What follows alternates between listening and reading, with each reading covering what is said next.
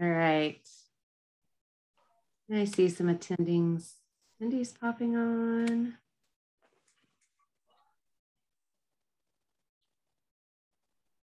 Here.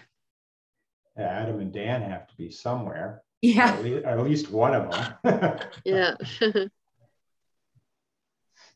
There's Adam. There's Dan. Oh, why won't it let me? Oh. Oops.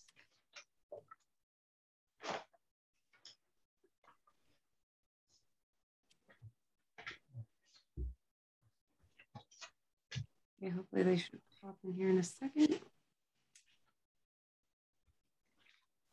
We're missing quite a few. Butch. Yeah, they're in the attendees section. Ah. I'm promoting them. How is everyone? Good. We're waiting for you. We are live and Good. recording. Just FYI, we're live and recording. Oh, okay. So that's because of that last comment I said in the last. No, no. I don't know. Zoom's not, the practice session isn't working. And so some people can't get in when I'm in practice session. I don't know why. My camera's not working, but I'm not that worried about it. But Nor are we.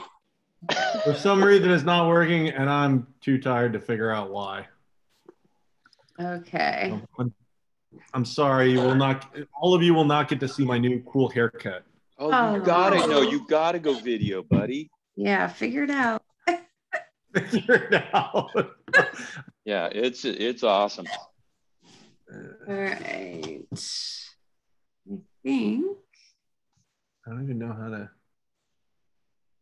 I think we have everyone here. Task force member Ty did let me know that she's going to be showing up a little late to the meeting. So if we could excuse her from the beginning, but she should be here around 6:30. So I think we have everyone, Mr. Chair, whenever you're ready to start. Oh, sorry. I was downloading your. All right. I will call to order the meeting of the Downtown Community Task Force for November 18th, 2021. Leslie, please call roll. Member Thompson. Here. Member Onderset. Here. Member Mayer. Here. Member Von Hume. Here. Member Vargas Smith. Here. Member Reed. Here. Member Coyne. Here. Member Ty, she did say again that she's going to be absent for the first part. And Member Varjane is also absent for the next few meetings. All right. Is there a motion to excuse or not to excuse Member Ty and Member Varshini? So moved. Or do I have to do them separate, Leslie? Well, we could do them at once. Okay. Unless there's a chance you're going to not excuse them. Is there a second? Who is my first and who's my second? Dan's first. I'll second. Mayor. All in favor of excusing Member Ty and Member Varshini from tonight's meeting, say aye. Aye. Aye. All opposed, say no. And the ayes carry. They are excused. Thank you. Leslie, can you please read the DCTF meeting procedures into the record? Yes, thank you. Meetings are conducted by the chair in accordance with the following procedures. The chair of the DCTF directs all activity during the meeting. Any item on this agenda may be continued to a subsequent meeting.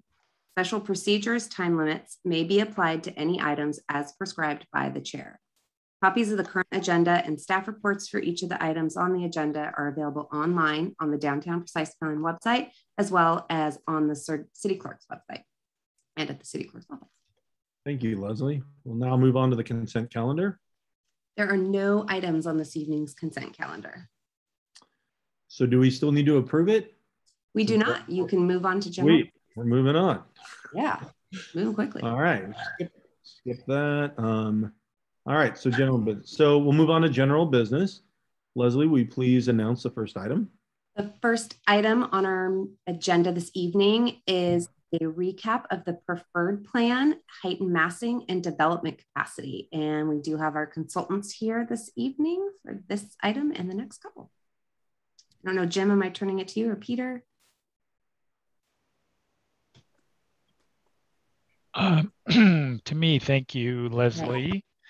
So yes, we wanted to just do a brief recap of what we went over in our last meeting, and then we wanted to get into two other topics, placemaking and implementation. That's what we want to spend the majority of the time on. So this first part is just a brief recap, and then a little bit more time for items 2 and 3. Actually, 2 and 3 together as an update on our placemaking strategy for the plan, and then lastly talking a little bit about implementation. So things are clipping along here, and we're starting the drafting process of the plan. So there's a lot of progress that we've been able to make with all of you. It's been great. It's been such a productive dialogue with this group. And so we've got a lot of definition for the plan, and we're able to start the drafting process. These last two pieces we need to put in place, and we want to make sure that we have it right. So we wanted to spend a little bit of time talking about placemaking, making sure that we've got all the components in here that's going to make this your downtown, that it's going to make this place unique. And then implementation, you know, there's it's a complex project. It's a complex undertaking. It's a large undertaking to rebuild a downtown, and we need to think about the implementation and what are the steps. And we want to get those right. We want to start off in the right way and then build the momentum that's needed to carry this project forward. So, you know, lots to talk about tonight, but we want to clip through the first couple of items pretty quickly, and then get into some feedback on the placemaking and the implementation. So for the recap of our last meeting, I'm going to turn it over to Peter, and take it away, Peter Winch. Thanks, Jim. And good to be back in this space. Love this this relationship and the work that you guys have all been doing. So quick recap, building height and massing. We had a good session with you, and I can't remember which month it was, but it was in the summer, and we approved you know, a framework plan with streets and public spaces, essential land use, and urban form. And then since then, we've been massaging it a little bit. It was approved by council in September with the refinement that we had made to address some of the concerns around sun and shadow.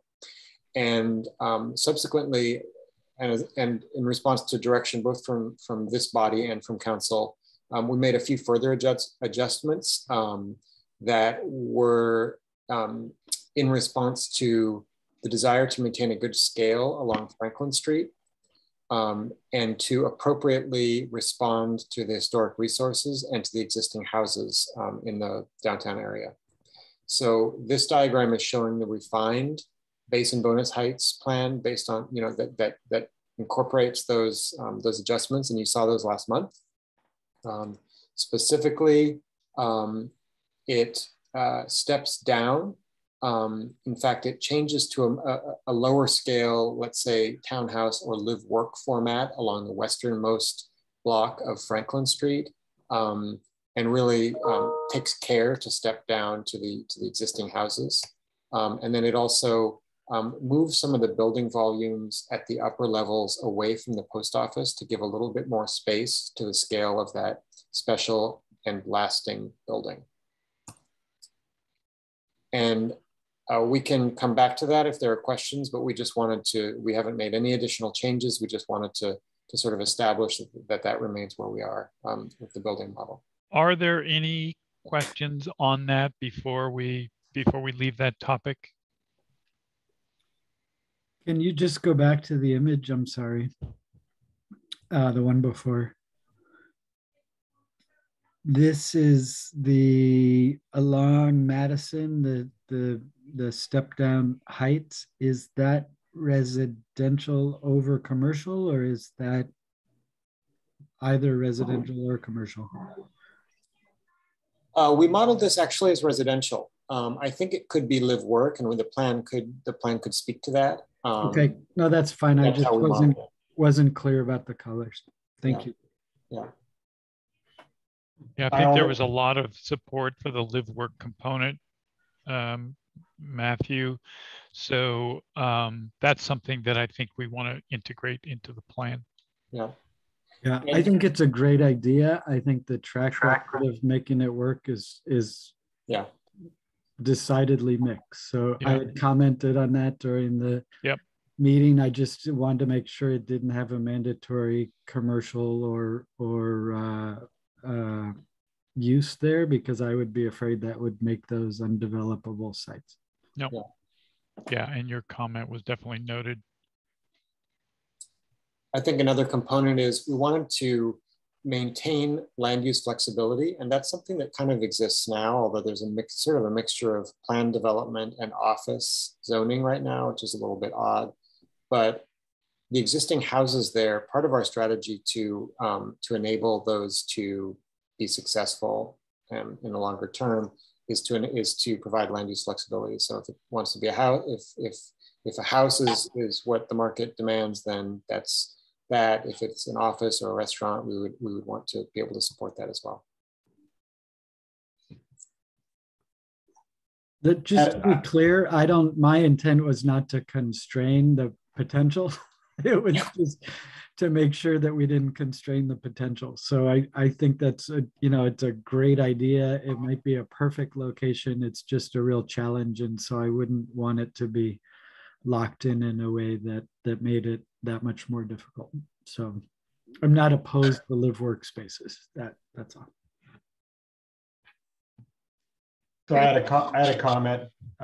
It's kind of what I brought about last time, is that at the corner of Franklin and Monroe, it would be the northeast, that, we basically along Monroe, you got the two historic houses at Homestead, then you go up to 3 stories, then you go up to 1, 2, 3, 4, 5. I felt like that 3 to 5 was kind of abrupt, and thought that maybe you go a little taller on the corner as kind of this marquee building at the corner that kind of, signals Franklin, as this major street. And then you can shed a little bit off of that 5-story next to 3. That's kind of where my mindset was. This is the building where my cursor is? Yes, now? Yes. So you take a little off of that and you put it on to the corner. That's kind of what I thought. It's just the 3 to 5. That transition, I guess, just there's maybe a cleaner way you can integrate the facades along Madison and not have such an abrupt,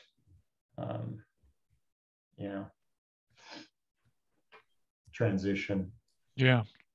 So like a square portion on the corner rather than a rectangle that kind of goes up one, and that's more than that 1 story you've got there. And I wonder if you could take 2 of those off, and so you go 3, 4, and then 1 more story on the corner. So from Homestead, you go 2, 2, 3, 4, and then, it sort of works its way up gradually and then really pops.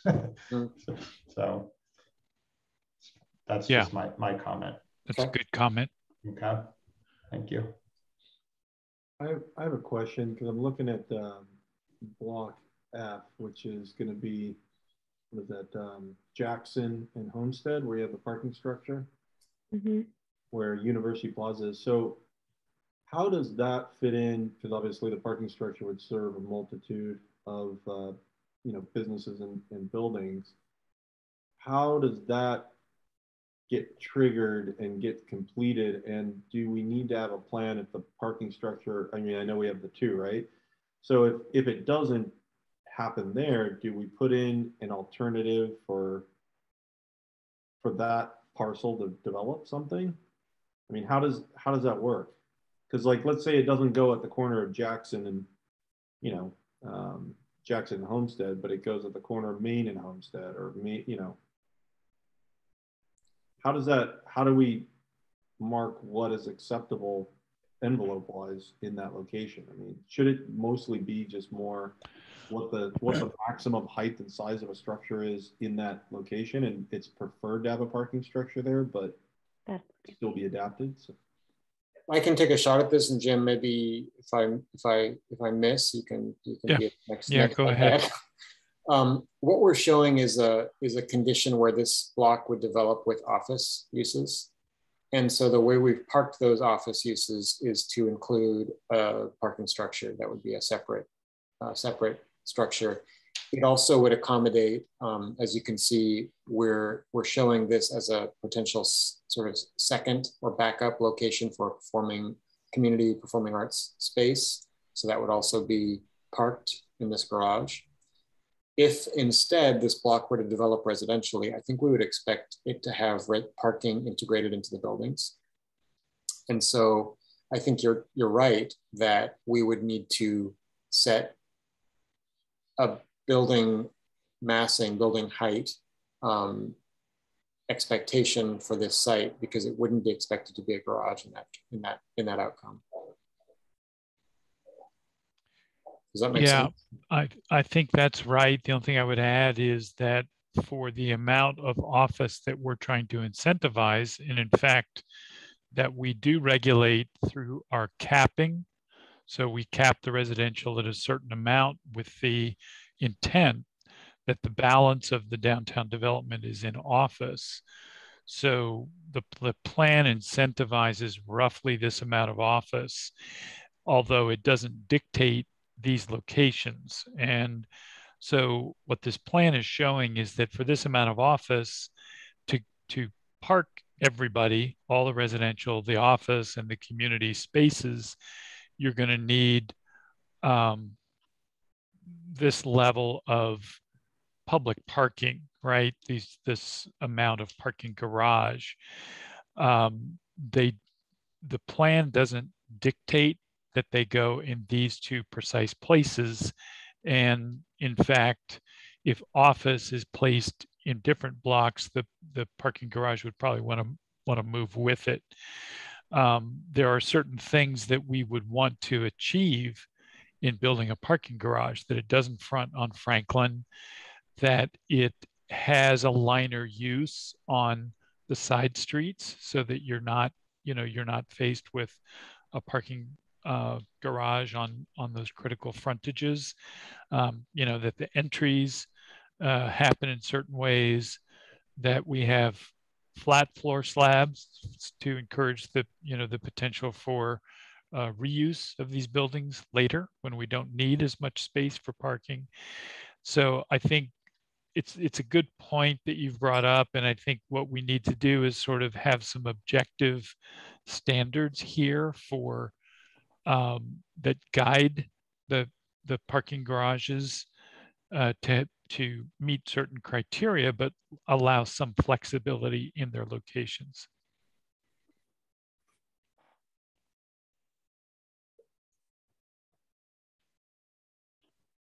There's no other task force members with comments. We do need to go to the public on this item. Are there any other DCTF members that would like to comment before we move to public comment? All right, let's move to public comment. I need to open up that window so I can see. So there currently are no raised hands on this item. Okay. Is there anything in the chat? I don't know why, but my Zoom is very different today.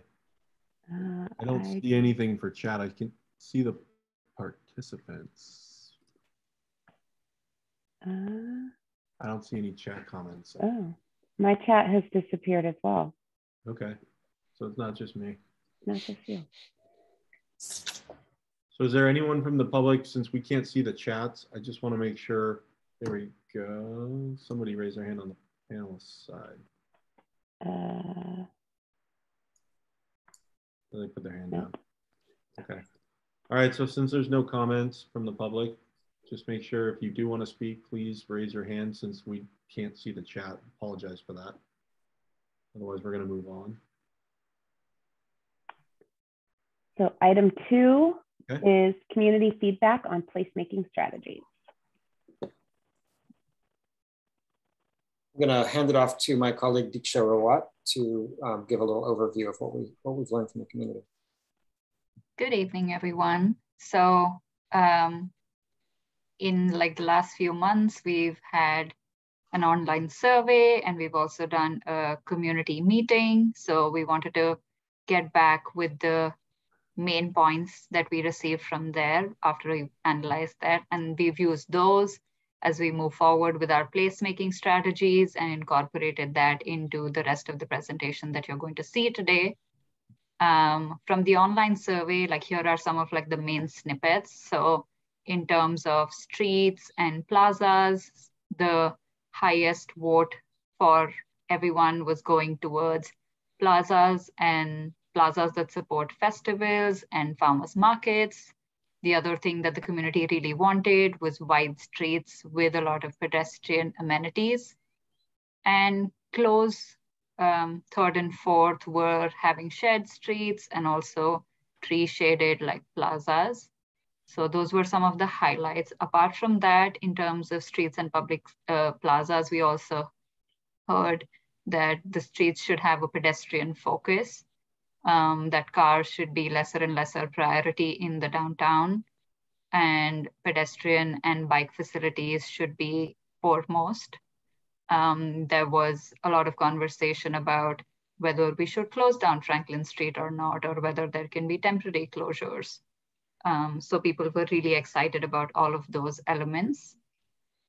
Moving forward, we talked about which businesses and what kind of activities seemed attractive to people. And what we saw was that cafes and street side restaurants and outdoor dining was overwhelmingly the first choice that people wanted to see in the downtown. And I think we were all aware like that's going to be the most popular one.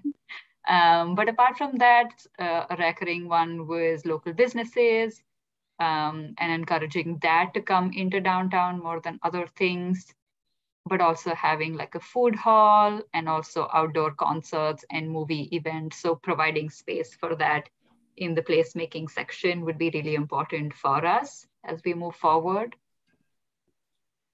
And the next one would be looking at how the buildings in terms of how the pedestrians are experiencing them on the ground floor should be. And the majority were talking about having a great indoor-outdoor connection on the street level. So the environment should flow into each other. That also goes into two other options, which got really good ratings, which were having a generous ground floor height and having a lot of transparency in terms of like the storefront access, but also like just general transparency on the ground floor. People also really like the idea of having facade projections because that'll help create shade as well as create a more human scale on the ground floor. So those were some of the things people were excited about. And just summarizing on what other activities people liked, people were really excited about arts and music in the downtown, having anchor community uses. Some said this could be like event spaces, and the idea of the theater evolving into a community event space and also having maybe a museum element in. So people had creative ideas like that in the online survey. Moving from that, we then had the community workshop that a lot of you were a part of. And we had this interactive activity where everyone went into their own breakout groups and spoke about the 5 topics that we were discussing, which were streets, public spaces, activation. We also talked about building articulation and art interpretation and wayfinding. So some of the key themes that we saw there were, again, completing the street pattern was spoken about by the community. And I think most importantly in those were Franklin Street and Main Street. Again, there was an emphasis over pedestrian priority. The conversation about closing down Franklin Street went in a multitude of directions, but I think where we got the most consensus was having the ability to temporarily close down the street as and when events were being held, because this helped with ADA access, delivery vehicles, rideshare pickup and drop-offs. So that allowed like all sorts of users to be on Franklin Street, but also emphasizing pedestrians and bicyclists more than anything else. There was interesting comments about station connectivity and maybe having a trolley or other micromobility options that would enhance that connection. In terms of bike infrastructure, we talked about east-west connections as well as north-south connections going through the downtown that would be important for the overall citywide connectivity. To the second topic, which was public space, we again spoke about activating with ample like outdoor cafes and restaurants. There was the idea that there should be spaces for children in the downtown so that parents could hang out there for longer and maybe have these spaces next to coffee shops and restaurants where parents can keep like an eye on the children, having music performance venues so that people can enjoy that in the downtown. The idea that Lafayette was a good gateway into downtown and concentrating sound in that direction. So especially like music and that kind of activities on that side instead. And having like ample tree canopies and shade in the downtown with the mature trees near the post office being preserved. And then in terms of talking about activation, putting in anchor uses, but also having non-chain things. So people talked about having Trader Joe's, but also having local mom and pop restaurants, or thinking about how we can balance both of these so that we're also emphasizing affordable retail in the downtown. And how do we design for that? We wanted to continue the farmers market that's happening and emphasize and build more infrastructure for things like that. And overall that they just wanted more kind of activating uses like bars, rooftop restaurants, art and wine festivals, bowling alleys, maybe history walks and things like that, so that people can find uses in and like stay there for longer. With building articulation, there was like the general consensus that we didn't want cookie cutter architecture in the downtown, but there were like, which direction should we go to was a like interesting conversation. There was a lot of consensus towards the mission style architecture, but also doing modern architecture well and fitting that in with more historical architecture together to create a place which doesn't look like it was built completely today, but also not completely of the past. So that would be like a good mix for the downtown. And again, talking about transparency and creating a stimulating environment. So the facade increments should change pretty often so that the pedestrian still has something to look through while they're moving towards downtown, and the use of paseos and arcades, which would help enhance the character.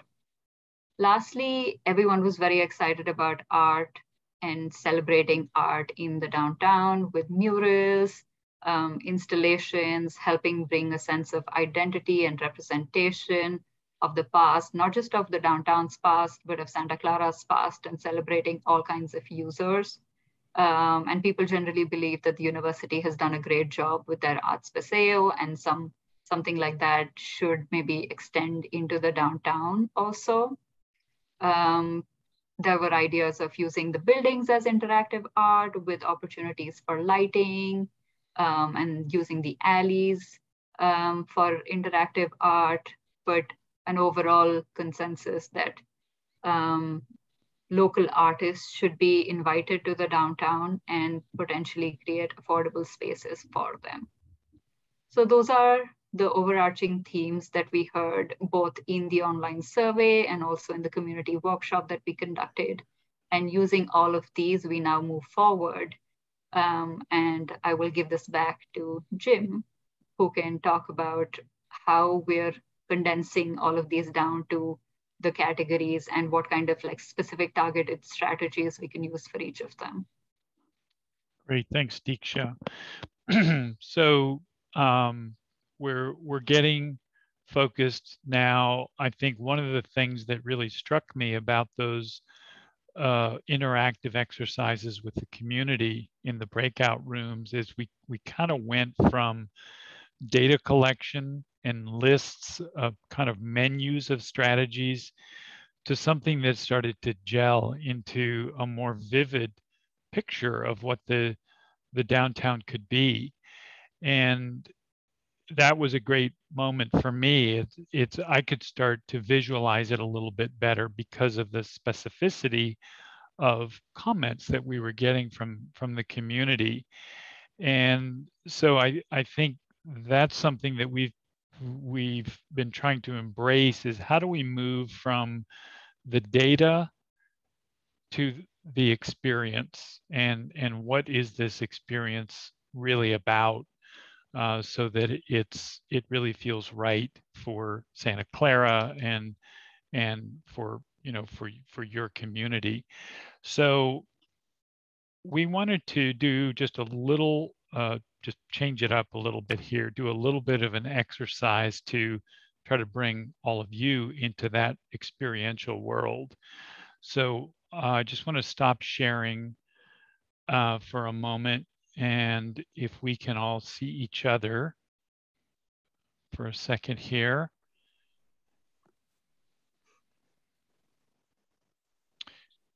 And if everyone can join hands. Okay, we can't do that. But seriously, if everyone can close your eyes, and we want to do some imagining here. So it's 20 years from now, okay? And the development of this downtown has really progressed much more rapidly than what we had hoped. It's exceeded our expectations. And the first phase happened very quickly, and then that, as was our hope, that incentivized other property owners and developers to get on board and get in on this amazing energy. And so now you're getting off the train at Santa Clara Station, and you make your way down the Paseo through the university, which has developed their Arts Paseo even more. Their trees are mature, it's shady, there's a nice breeze with with the smell of jasmine, maybe. I don't want to imagine this for you, so I'm just the guy that's setting it up. And you go through the Paseo, and then you get to Lafayette, you cross the street, and you enter into that first block of Franklin with our plaza on the right. And it's amazing. It really exceeds your expectations. It's all you had hoped for and more. And what do you see? And what do you hear? So I want each of you just to imagine that. What do you see and what do you hear? And just hold that experience. And maybe just jot down a couple of notes to yourself so you don't forget that sort of the key aspect of what you're experiencing. Okay, does everybody kind of have that image? Okay, so hold on to that. And what I'm going to do is I'm going to put an example experience up here. And then I want to have each of you, or any of you that want to share, add to that, modify it based on the experience that you just imagined. Okay. So let's go back to the screen and let's flip to the next slide. So I'm there, standing there, and I close my eyes. I hear kids laughing. Outdoor diners are clinking their glasses and silverware, talking, and a soft sound of flowing water is in the background, and there's music in the air. And then I open my eyes. I see a rich tapestry of mural art, greenery, textured plazas, sidewalks and storefronts dappled with shade and buzzing with activity, pedestrians and bicycles flowing, and not too many cars. And then that leads, we can come back to this, but let's go to the next slide. That leads to, okay, if that's what I experienced, then how would we articulate a vision for, and this is just for placemaking, right? So how do we articulate a vision for placemaking? Santa Clara's downtown is a strong expression of this community. Music, art, and historic themes should be binding threads of one's experience. Downtown is activated by everyday activities like outdoor cafes, shopping, play areas, water elements, and active mobility combined with ephemeral activities like farmers market, music, food, and art festivals, and mobile activators like food trucks and a bookmobile. Downtown should feel comfortable, shady, safe, and active with lots of street trees, places to sit, and comfortable spaces for kids and seniors alike. So that's just sort of a sample vision statement about the placemaking. So let's maybe toggle back and forth between these two. Let's go back to the first one. And if you guys could share what you experienced when we just did that, and what we can add to this or modify. And who wants to go first? I'm looking at Deborah, so can I call on you? Yes, yes. Yeah, one thing when I closed my eyes, I was thinking of also seeing just at that first plaza by Lafayette, some kind of marquee that would tell me what to look forward to on the weekend or why I should come back. You know, whether it's the movie or something at the Performing Arts Theater, something that tells me, you know, what else is going to be happening in the future. Great. Anything else, Deborah, that was happening before your eyes? Other than that, I really think you nailed it. I think the kids laughing, the outdoor dining, and just a very vibrant place. I'll add a little something in. Can I go? Yep. Go ahead, Brian. I envision being swept up with the movement of people along the Paseo flooding into the downtown, and there was a line wrapped around the building because there was an opening for a movie or a performance. So there was a buzz, and I get the similar feeling going to the Santa Clara University women's soccer that, you know, when I went on campus, and it was just a really fun experience. So there's a buzz. Plaza's got sun in it. People are enjoying and laughing, similar to what you said. But that there's an event and there's a movement of people pulling you along. So that's what I would add. Great. Love it. Can I jump in? Yep. So I imagine it a little differently. I imagine that I'm coming down the Arts Paseo, and that's where some of the excitement and energy and vibrancy is coming through. And as you cross Lafayette, you feel the connection between what's happening on one side of the street to the other side of the street. And as I'm actually walking down through the university, I'm able to look down through the downtown and start observing, feeling the excitement and energy that's across the street. So it doesn't become this walk up to Lafayette Street, oh, here's downtown, let's cross the street and start the experience. How do we make, not only from the university side, but all around the downtown, that as you approach it from Monroe or other areas, that energy starts pulsating and you start feeling that something is happening there. So that's how I visioned it as I close my eyes and approach this new downtown. Yeah, that's great. Yeah, the university is not just the quiet, shady in-between place. It's where the experience begins, and then it continues as you go into the downtown.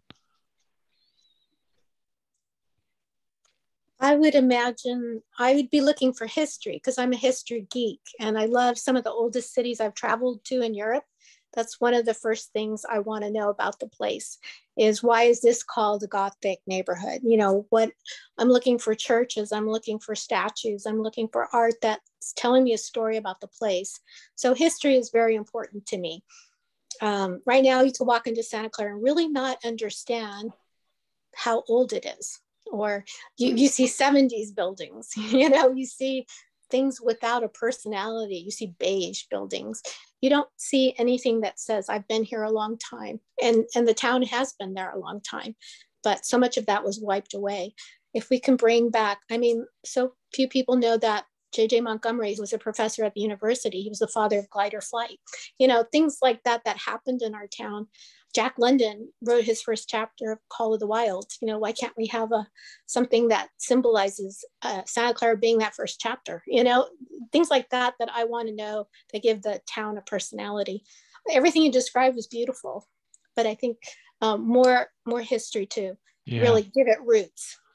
Yeah, really bring out the history layer that wants to be really legible in this experience. And there's a number of ways that can happen, but let's figure out some of those ways and you know, build that into the plan so that as phases happen, people sort of have some guidance into the different ways that history can be brought out. And wayfinding. Signage is very important to me. I like to know where I'm going because I'm kind of self-guided when I travel. And so having, whether it's a kiosk or even the signs themselves on the street corners that indicate that this is an old neighborhood. I saw an image of, I think it was Boston. Some of the signage there will say, reflect some of the heroes that lived on that street. I thought that was kind of cool, you know, as you're walking around, that somebody that everyone knew lived here, you know. Those kind of signage, it can tell you what the street is, but maybe have something else to it that tells a story about that block. It would be lovely. Great. Okay, I could go, I think. So what I concur with Butch that, you know, as the trolley or whatever is people moving goes through Santa Clara, that there is not this stark, you know, Santa Clara ends, the university ends, and then downtown begins. But as you cross Lafayette, what I saw was that open market that we've talked about, that you know, smaller building to the right, and the smell of the food cooking in there, the people gathered around that space. I think we talked about an open space with a lot of seating there. So you have a mixture of people sitting and enjoying coffee or a cocktail, you know, kids playing on the lawn there in that quad area to the right. And then this is no surprise to anybody on the dais that as I look to the left, I see, you know, kind of what Anna talked about, which is the history of Santa Clara, which is that neon sign that I keep talking about. So you look up and you see that vertical and gold and red that says Santa Clara. And to Deborah's point, underneath, a marquee that, you know, could announce the movie that's inside of it or the movies that are inside of it, or, you know, public events that are coming up and what have you. And that's really what I see in blocks, you know, A and B. And I think in, you know, my portion on number 4, that's what we're going to be talking about with C, D, E, and F. But as you enter, that's what I see is you really want that wow factor that you don't see in any other downtown. And yeah, so that's what I got. Great. That's that's excellent. Okay, did we miss anyone? Leslie, would you like to share any thoughts? Don't want to exclude you. No, I will leave it to the task force members. Okay. Come on, Leslie. All right. I see all the things that you Adam, guys have Adam, already we haven't heard from Adam yet. No, I think your or Matthew. Your explanation was great, and you know, I'll be honest. The only thing I'd be looking for is a bench to sit down and enjoy and take it all in. To be honest, I mean, by that time I'll probably be pretty tired. But no, you know, to that point though, I think it'd be really good to make sure that there are places and niches to be able to sit and people watch. I like to people watch, and I also like, you know, to be able to have interactions without having to have a formal setting. Like, you know, I don't want to have to be a patron of a restaurant just to get a seat somewhere. And so I think if you make those kind of places, and I know we've talked about it, so I won't rehash it, but the Santana Row out by Maggiano's, that place is always lively and activated because it's just available. There's seating, there's places to hang out and be seen and see others. So I think that's really just make sure that those places are available and not just having to be a patron or a resident. Great. That's essentially what I was going to say, Adam. You and I should hang out more. We can't because of the Brown Act. Yeah, I know. You guys need to find a bench to sit on. No, it was benches, and it was somehow intimate and yet open in that space. And I'll be honest, I had that like twilighty light. So I don't know why, but it was right at that time when the sun was kind of, you know, early evening summer. So yeah, thank you for taking us there, and I'm pleased to hear all of what folks had. I think that's a great vision. Okay, great. Thank you, Matthew and Adam. Those are really good thoughts. And just to let everyone know, Chan has joined the meeting. So I don't know, I didn't quite see how much she's heard of this. So I don't know if she wants a chance to speak or just to listen for right now. Yeah, I joined right as people were sharing. I'm okay. Catching on that maybe it's like, what do we imagine we want to see in the downtown space? Yes, exactly. What do you see when you close your eyes? Yeah, I mean, I think it's echoing what half of the people I heard are saying is places to sit, places to people watch, lots of different kinds of activities that could happen. Potentially people eating outside, potentially an event happening where people are listening to a performer. But I was just in downtown Paso Robles and also in downtown Sunnyvale. So I think those images are popping into my mind where it's walkable, there's a park, there's green space. But I think this idea of different kinds of mixed activities that appeal to lots of different community members is what I would say. Awesome. Okay, so we're going to run through just a really rough strategy, and this is definitely a work in progress. And I think it captures some of the things that you guys have said. But yeah, tell us what's missing, okay, as we walk through these. So we broke down the placemaking strategy into 4 categories. The first one is streets and public space. So it's pedestrian priority, the sidewalks are wide, there's opportunities for a variety of street closures to accommodate different activities.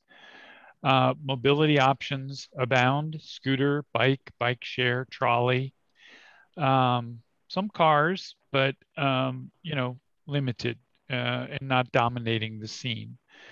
Play areas for kids, music venues, so both informal and maybe slightly formal.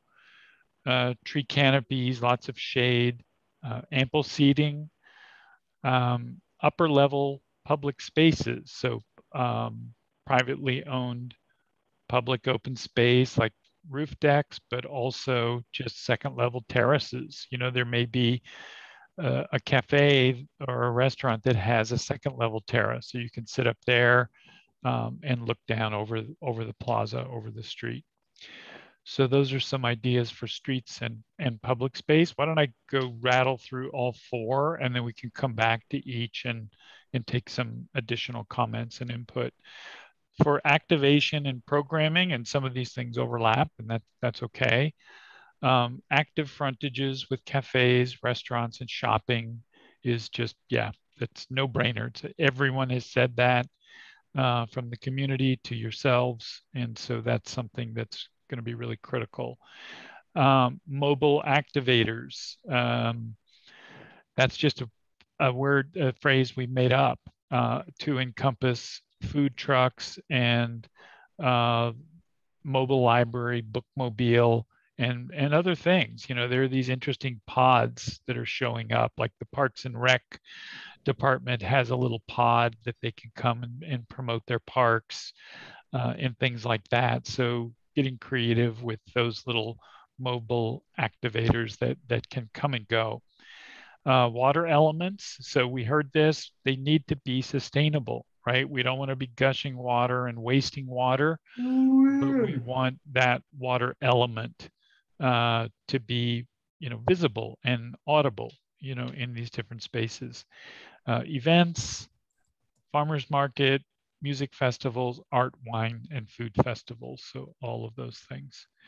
And then the next category is the art interpretation and wayfinding. So, you know, to Anna's point, how do we really express history? And, you know, let's look in all the different ways that can be done. I think, you know, interpretive signs is one way, but I think there's a lot of other sort of bold and creative ways that can be done. Murals that express historic themes, that express Native American themes, express the historic downtown, the whole mission culture of this region. So how can we really do that? And, you know, just a little side tangent to that, we've requested more of the archival photos from the downtown. I think Leslie put that request out there. So we're looking forward to receiving everything we can, but we started looking at our own collection of historic images that we've been able to assemble to date. And, you know, just really looking at what are the takeaways. And I think some of the comments in our last meeting about pulling elements from the historic downtown really resonated with us, you know, without overdoing it. How can you bring a facade element, a storefront element? You know, the marquee is an obvious one, and bring those in as sort of special accents that appear and are part of that, the architectural mix that, you know, that Diksha described earlier. So I think we'd like to get into a little bit more detail on that before all is said and done, and build that into the plan. So yeah, all these themes to express, sorry, just click back one for a second. I think I said them all. The diverse culture of today. You know, it's not all about history. It's about what's today's culture. What are the mix of ethnicities and cultures that you have in the community today, and how can those be expressed? Extending the university's art paseo, engaging with local artists is a great way to be genuine, is to express these local themes with local artists. It's just a really powerful tool. And then subtle yet inviting wayfinding system. Again, Anna had mentioned that. And then moving on to the last category, the building articulation. And I think we're definitely starting to hear recurring themes here, and a lot of this can be built in to the you know, to the standards, the form-based code. Architecture should be well designed, first and foremost, regardless of what historical reference or modern or mission or Spanish revival, it should be well done and be a blend of Spanish mission revival and contemporary, and perhaps with some of these, sort of special historic insertions here and there done in a really interesting and tasteful way. Taking inspiration from the historic downtown. Transparent ground floors, lots of visibility, lots of activation by those ground floor spaces, and then express vertical facade increments to break down the scale. So I think, that's really a refrain. Everyone is on board with that, and we need to make sure that that's built into the guidelines and the standards. And then this whole notion of the galleries and the arcades and the setbacks, I think that's really resonating with people. It really adds an organic quality, not doing that, everywhere on all frontages, but just inserting those facade projections, those galleries, those arcades in strategic places, and using that as a way to add to, add to the variety and the character of the downtown, add to the experience. So those are sort of the four main categories, and trying to be the distilled essence of elements that we want to make sure that we're getting into the placemaking strategy. So this is sort of, well, I guess before we go here, or yeah, maybe I can just go ahead and complete this segment, and then we can come back to any of it that that people have comments on.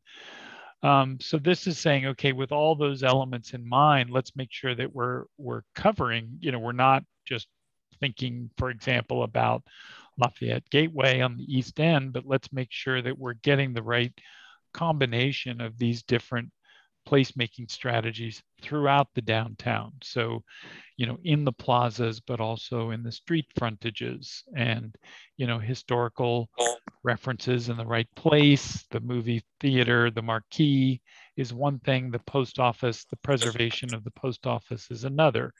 And, so making sure we've got a good distribution of these strategies, but in a way that, is strategic and makes sense. Different things are going together with each other in the right way. And in the next slide, then looking at that in a little bit more fine grain in each of our main spaces. So if the top photo is, the representative experience up in Franklin Square, it's a little more quiet, a little more shady. The post office is sort of the feature element there. And then coming back to the Central Grove in the center photo, it's a shady place, but it's active. There are things going on here. There's music, there's play areas for kids, there's outdoor dining around the perimeter. And then in the Lafayette Gateway, in the lower photo, we've got the food hall, which is sort of right at the gateway. But then we've got other activating things happening around the plaza, the theater, outdoor dining, the community center, performing arts, the ability for, music performances to set up. So each of those have their own character. So just zooming in to a little bit more detail on those. And again, these are works in progress, but we're just trying to use this as a way of saying, have we captured everything, and are these things occurring in the right combinations with each other? So here you can see, in the immediate foreground, the food hall, and this is cutting through the food hall and the theater on one side, and the retail space on the other side, just to show how those ground floor uses are interacting with the public space. So, the food hall is obviously a prominent in a prominent position, but it's also generating a lot of activation. People are going in and out of that, and there's outdoor dining, you know, all around it. The plaza itself can be used for just a wide variety of different things. We can have movie night, we can have musical performances set up, but in the everyday usage, it's got outdoor dining, and that can go almost around the entire perimeter. The movie theater on the left integrated into a mixed-use building, and then Franklin Street itself activated by restaurants and cafes, but also shops, the ability to bring tables and chairs out on, not only out onto the sidewalk, but out into parklets. So this is, you know, this is, oh, and also just looking for places for mural art, right? These can be really strong expressions of some of the cultural themes that we referred to. So, you know, we need some blank walls in, you know, someplace, and these little alley entrances might be a really good place to do that. They could announce the entrance to the alley, but they could also be, you know, this place for public art. And then let's flip to the next space. So this is actually flipping to the other end now. This is on the Franklin Square end. So you can see the post office here. There's a farmer's market in place. The fountain is actually relocated in this configuration.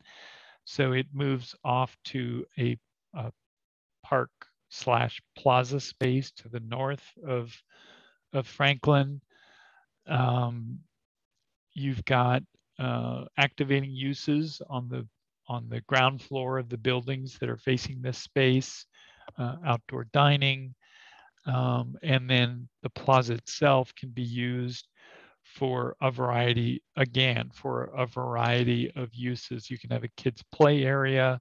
You can have a place for musical performances to be set up. And then in the last one, this is the Central Grove. So this is looking south towards Park Central and the library. And so you can see the Grove spaces in the foreground, flanking both sides of Franklin, kids' play area in the park, again, accommodating places for musical performances, outdoor dining, and then the street frontage itself is activated by micro-mobility offerings, bike share, scooters, the trolley itself. So, you know, all of those things are activating the street. And then Main Street, which is running north-south, is this sort of gracious promenade. It's a wider sidewalk. It's a double row of shade trees, and it's leading you to the park and to the library. So it's sort of a special announcement of this important crossroads.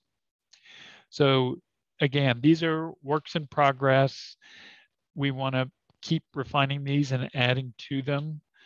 So we'd love comments on these, and then these, I think, will find their way into the plan where we can start getting some of that specificity in terms of these strategies. So feel free to comment. We can flip back to any of those materials that anyone wants us to. I had a question about lighting. One of the downsides of our current downtown, and many of the Santa Clara U students say they don't like how dark and doesn't feel safe, doesn't feel festive. I mean, I traveled in Europe during the holidays, and they've got the lights strewn across the street and everything's so illuminated and lit up. But how do we sustain something like that, like on a regular basis, as opposed to just street lamps? I mean, to create that sense of wonder and festivity, and this is where I want to walk because it's bright and it feels safe, and this looks magical. And yeah, great point. So I think we do want to have some infrastructure in place. So, you know, there can be a base level of permanent lighting that I think just brings safety and brings a little bit of drama. You know, maybe there's some accent lighting in the water features and things like that. But then I think there is this other layer that you're describing, which is more seasonal, maybe associated with certain holidays or certain festivals. And I think we want to have the infrastructure in place where you can just plug and play. You don't have to be stringing extension cords across the sidewalk and things like that. And the same is true for accommodating food trucks and musical events. You don't want people running generators out there. You want to have some outlets in place where food trucks can plug in, musical performances can plug their equipment in. So I think definitely thinking about that infrastructure and having that in the public space development standards is going to be important. Jim, I'm glad, Anna, thanks for bringing it up. I'm glad we were talking about it because we've lost a little bit of stuff because we talked about so many things, right? And so I think pop-up shops and food trucks and everything, having those utilities in is going to be really important, especially as retail kind of reemerges from COVID. Smaller spaces are key, you know, and especially to have basically like a traveling retail opportunity. So stores don't have to come in. Specialty stores can come in for short periods of time. I know one of my friends who is an e-bike retailer in the area, he's considered doing, you know, pop-up shops at different locations throughout the year. So that way he can move and capitalize on a specific market. Is there a way to identify an area and, you know, get those that infrastructure needed in? And then I have one other thing, which is, what about public restrooms?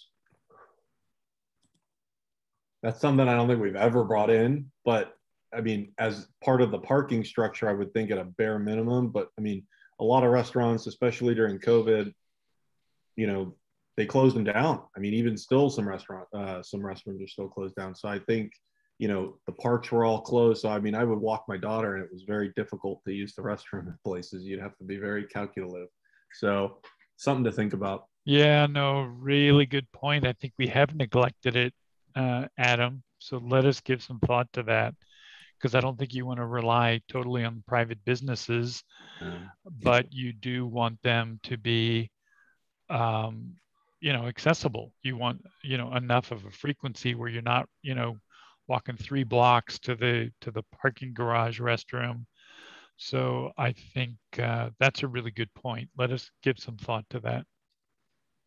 You know, and downtown San Jose has the French style toilets along the street that are nice to look at and functional. I don't know if they're happy with them since they've been put in, but that's a great asset that could be added to. Yep. I had some comments. Can you go back to the very first one, Jim? Yep. I've been thinking about this for a while. Go back there, that one. Nope. Go forward. The overall view. The overall view. And looking at this, I know this is, we're looking at it and developers are going to decide what to do. And we're really looking at the 30,000 foot level and building heights. And every time we pull this up, something in the back of my head keeps going, there's something not right about it. And I couldn't put my finger on it for the longest time. And then last week, I was in downtown San Jose. So I went through downtown San Jose. I came in through 280, got on to 87 and looked at all the construction that's happening in downtown San Jose. And it finally hit me. It's the buildings in downtown San Jose, although they have some character to it, they're all very square, boxy, and linear. And as I look at our downtown, I see the same thing. Here's a lot of boxes that are either parallel or perpendicular that you know, we've brought it up before, you brought it up today too, about these nice little alleyways and things like that. So part of me looking at this is I keep seeing tunnels. And as I visioned coming up from Santa Clara up the Paseo, the first image I had was looking down this long block of building after building after building, all facing the same way, all the same height with, and then I started thinking, boy, the way the buildings are arranged so symmetrically, it's a lot like Santana Row or other places I have been. And the other thing that made me think a little bit more about this was, Anna, your comments about the history and the old downtown and some of those elements that go along with it. So I guess my question is, once we put this together, will the developers have the opportunity to maybe not put everything so square on a block? They can change it at a diagonal, do some creativity, do some of those things. Or are they going to pretty much be told this is how it needs to be? I think of buildings like the Chrysler Building in New York, you know, with the tower on top and the lights and things like that, that really make that dynamic. And I want to make sure that we just don't build this blocky square. You know, it's got nice facades, but you walk up, take a direct left or right, go up a block left, right. There's some organic feeling to it. You know, cross through across. Does that make? I don't know if that's making any sense or not. That makes very much sense, Butch. And so a couple comments on that. First of all, these bulk diagrams, these 3D bulk diagrams, are a little bit dangerous because they convey this blocky look that you're referring to. But just think of this as a 3D diagram that is simply trying to communicate building height envelopes, right? So these are the envelopes within which actual buildings will be shaped, but the shape of the building will be much more varied and articulated. So that's comment one. So how do we do that? Have you driven downtown San Jose recently? There's yes. Like 8 or 9 high-rise buildings going up, and if you kind of squint, they all look the same. They're all just tall square buildings going up, and maybe we put a little bit of diagonal on the window or something. But the more I look at downtown, because I was actively involved in the development of downtown for a decade or more, and part of the things we said when we wanted to build that is we didn't want what's happening right now. And what it is developers are coming in, let's throw up 20-story buildings, let's square them up, let's make them, there's no character, so part of it is in this plan, we need, and we are, I know we are, I'm not saying that we're not, we just need to make sure that this downtown has character, that going back to Anna's comments, what makes Santa Clara unique? Is it the history? Is it the design? Whatever. But I want people to come into downtown Santa Clara and say, this is something I haven't experienced before. This makes Santa Clara, the city of Santa Clara, a little bit unique. Yeah, I totally agree, Butch. And I think we do have tools that will be integrated into the plan, into the form-based code that will ensure this kind of natural variety, right? It wants to vary. It doesn't want to be cookie cutter. All the things that we've talked about, we need to build into the guiding regulations of the plan.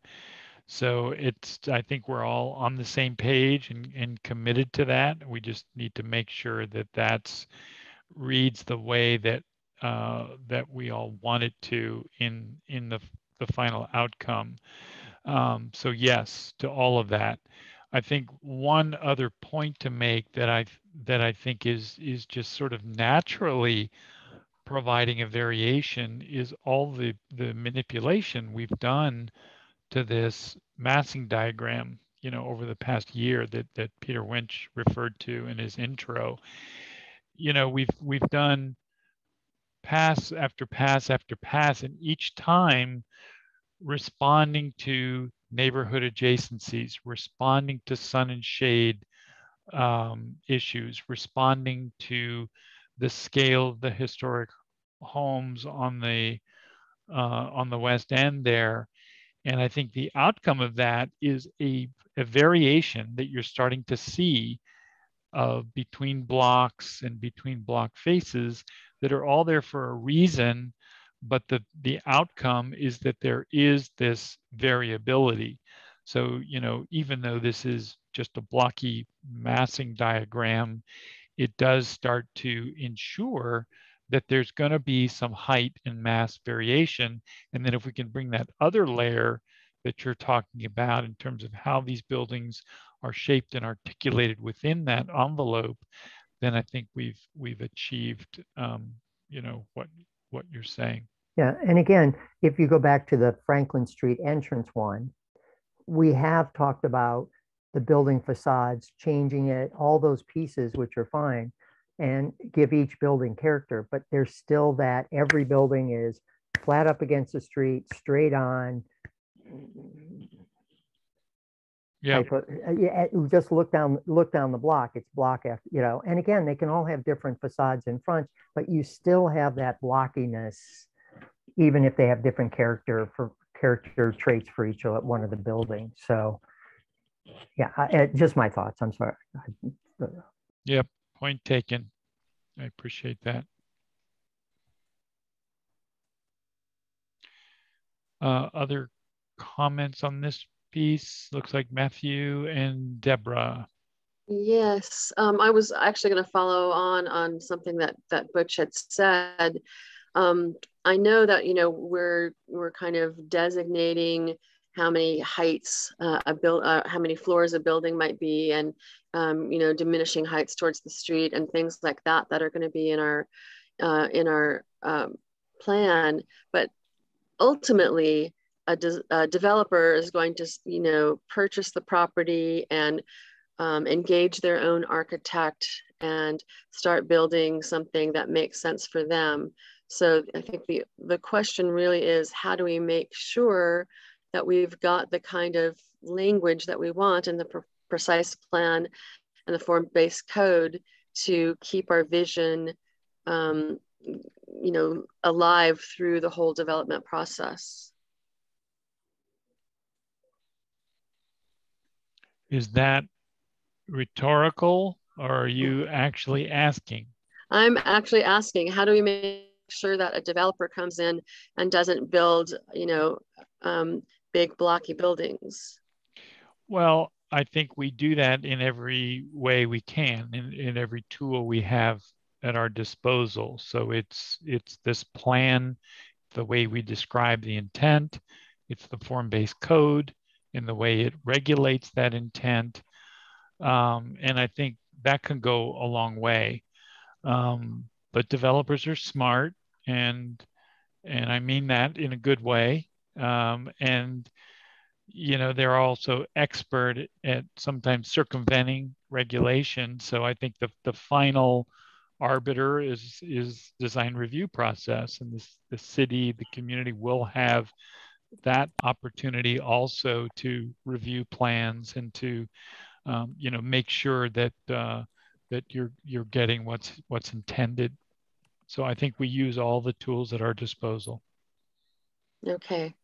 Okay. Yeah. Just wanted to, you know, make sure that we're covering everything that we can at this phase. And as you said, when a developer comes in with an architect drawing, the community will have an opportunity for feedback at that point as well. Yeah.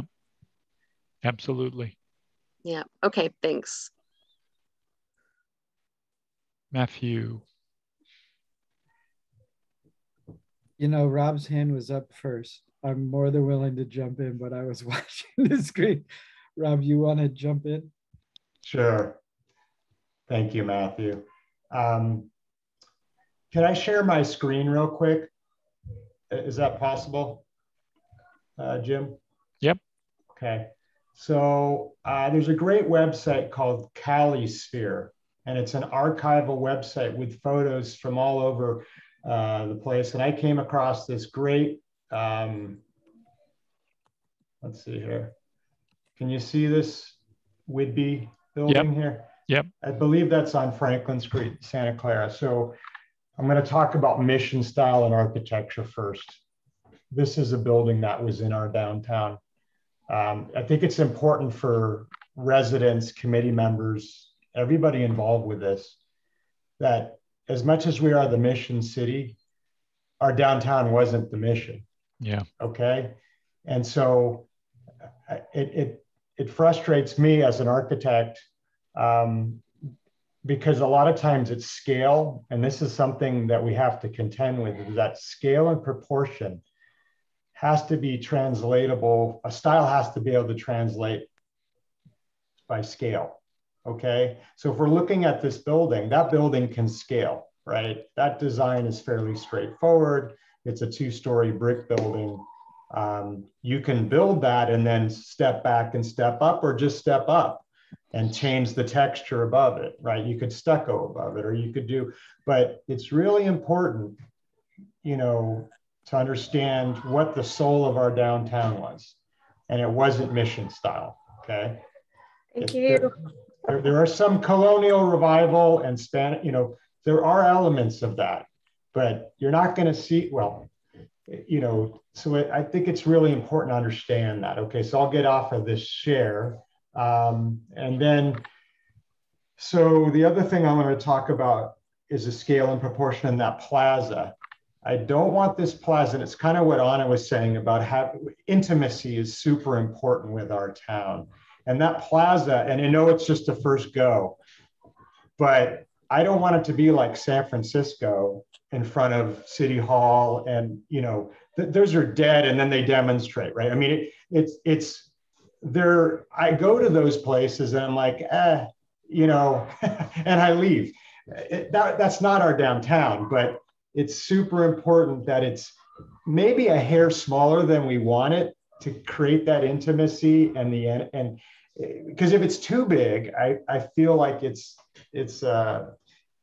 I don't know, it's not intimate. And so the one that Adam brought about Santana Row, that obviously could be bigger, but it's always crowded. So it's super important that it's got that energy and it's not a wasteland, okay? So scalability is super important. The last thing I wanted to talk about was the trees. People like shade, I get it, you know, but we were on a Gateway Crossings Park thing last night and everybody wanted trees and a bunch of shade. And I honestly think the landscape architect was a little shocked at how much shade people wanted in the park. And so I'm also worried about this grove thing and the 2 sets of trees going down and feeling like, you know, shading the western exposure is super important, I think, for the businesses and the sidewalk, but the buildings are going to provide quite a bit of shade in certain areas too. I just don't want these trees, and I love trees, don't get me wrong, but I also want that park to be a magnet, because if people want the shade at the park and they want to be, that they have that, you know, they can go there. So I'm just worried. I think we've talked about this before, of the double row of trees, and I'm just worried that, you know, too many, I hate to say too many trees, but it's just got to be, we just want to make sure we're smart about it. And then the last thing I'll say is, you know, you guys are the experts. And I said this at the park meeting last night. I said, you get a lot of feedback from citizens and residents and architects that are residents and historic people that are, but you're the experts. You deal with a lot of cities. And so we're leaning on you to really guide us with these nuances, you know, because you can ask 1,000 people what they like, but it's piecemeal and it may not understand the context and the scale. It's too easy to do it that way. I see it all the time when I do with my clients, you know, so I always, my frustration with my clients is saying, you know, do you ever ask the architect what he thinks is best? You know, I mean, you have all these ideas and you send me these things, and I mean, you're hiring a trained professional. So I guess that's a little, and I don't want to, it's a frustration for me dealing with process as a planning commissioner and doing things that things tend to get watered down because everybody has an opinion. But that's why you hire very skilled and people that are great at what they do. And I believe that's you guys. So I'm happy about that. But I want you guys to really interject your force in terms of this stuff. Okay, I'll stop talking. So thank you. Well said, Rob. Well said.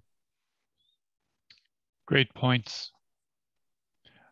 Okay, now Matthew. Yeah, thank you.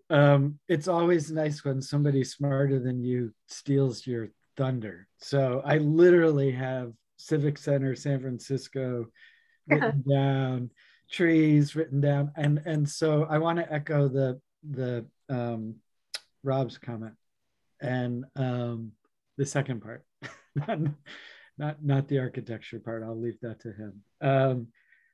I think, and I don't know if this is like coming late and saying, oh, we were supposed to wear suits or something, because I feel like we have talked about this a lot, but I was really also struck by the scale of the plazas. And in each case, 1, 2, 3, and then the library, we were talking about how we could hold live music or a large scale gathering. And I was thinking, I don't know if we need 4 places to do that in our downtown. And I think there's something very attractive about a space that has a kind of a functionality of scale. But I think to Rob's point, sometimes we lose the daily intimacy of those spaces in the process. And so that was kind of my sense, was that there was some redundancy of that goal to have a large enough scale plaza or open space to be able to accommodate stuff that I think we want, but I'm not sure but then, part of that was also the openness of those spaces. And so, again, you guys are smarter than I am, but I'm wondering if there's, lower kind of density, shorter uses of the kind of boundaries around those spaces that takes up more space. Maybe it's a single story restaurant layer or something that's kind of around the front of those buildings so that the space still feels open, but it doesn't feel empty. So I had this one story I've been waiting to tell this group because I've told it before. One of the most depressing things that I've seen in years is in City Hall in Mountain View. It's this beautiful plaza. It has a fountain. It has steps. It's just clearly well thought out. Nobody's ever there. And at one point they had they rolled out like a 10 by 12 piece of fake grass, and they set up, Adirondack chairs. And there were people sitting in like it was this fake intimacy in the middle of this plaza that wasn't working. And I was thinking, wow, man, if I was the architect of this place, that would be totally destroy me, because, they were able to create with fake grass and 2 chairs what had been missing from that space from the very beginning. And so, I think you can kind of create divisions in the space so there are intimacies in pockets and create intimacy in a large space. But I think it's worth reflecting on the kind of redundancy of the scale that I think we've asked you for. I don't think you did this without our input. I'm just wondering now if we've thought that through fully. So I will leave it at that. Rob said it better than I did, but thank you for letting me share my story about Mountain View, because I've been waiting for that. Yeah, it's a really good point. I've been practicing for whatever it is, 40 years, and in dealing with this issue of scale, and it's super tricky. Scale always tricks you. And just when you think you got it right, then, it's built and it's like, oh my God, that is way smaller than I had imagined it, or the opposite happens. And so, I think all we can do at this stage of the process is to keep iterating it, keep testing it. And so I think these comments are really good because it makes us go back and say, did we get it right? Let's look at that again. And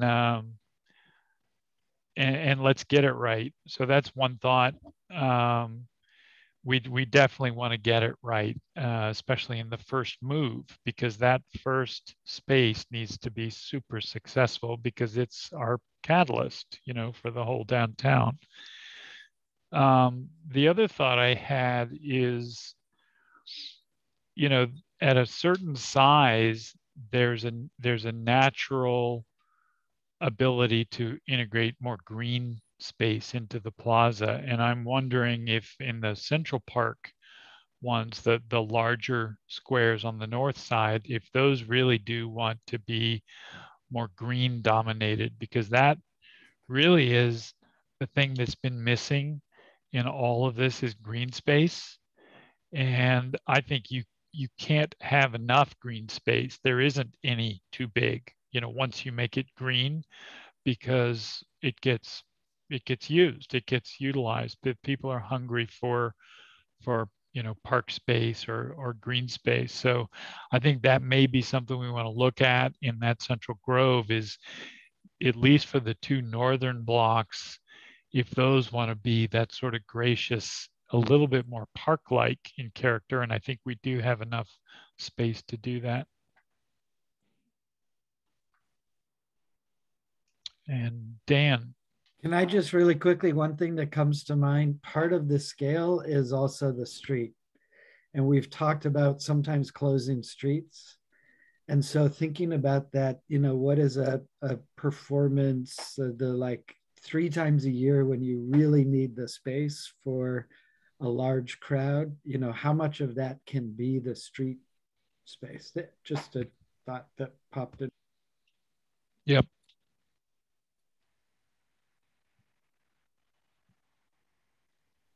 My turn? Yep. Okay, one comment to Rob on the Calisphere. So we've, our group has gathered, obviously, over like 4 years, a lot of photos that, you know, a lot have been published, but a lot haven't.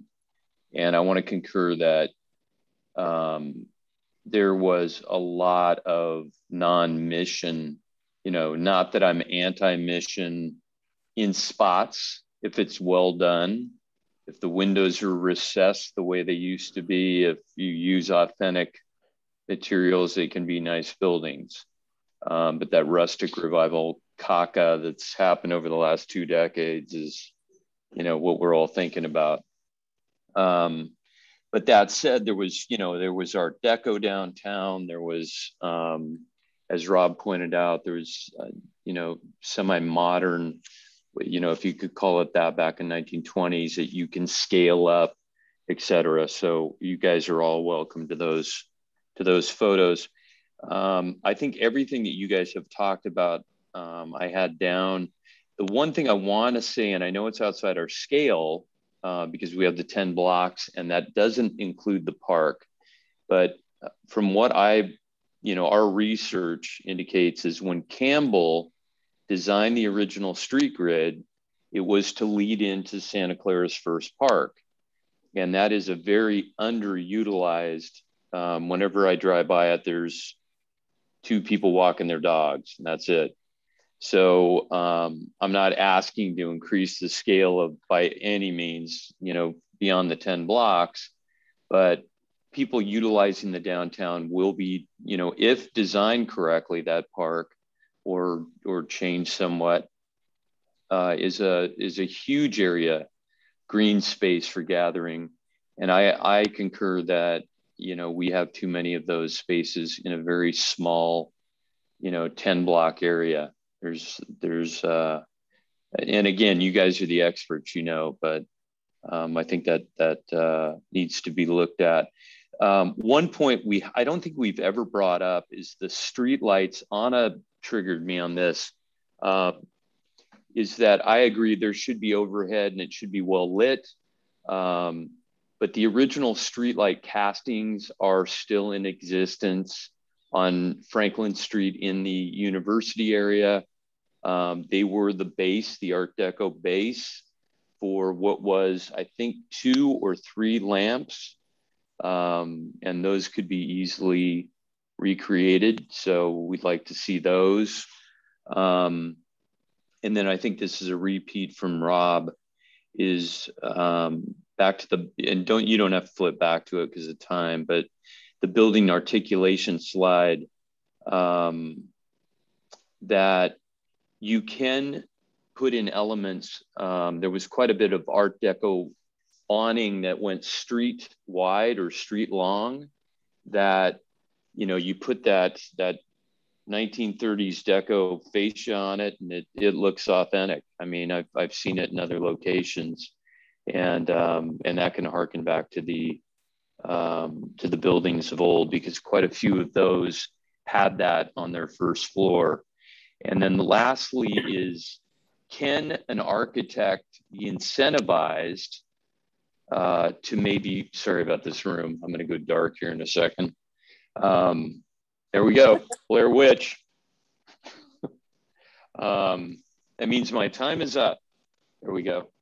Can an architect be incentivized to recreate, you know, castings of maybe some of the old buildings and utilizing that in their architecture?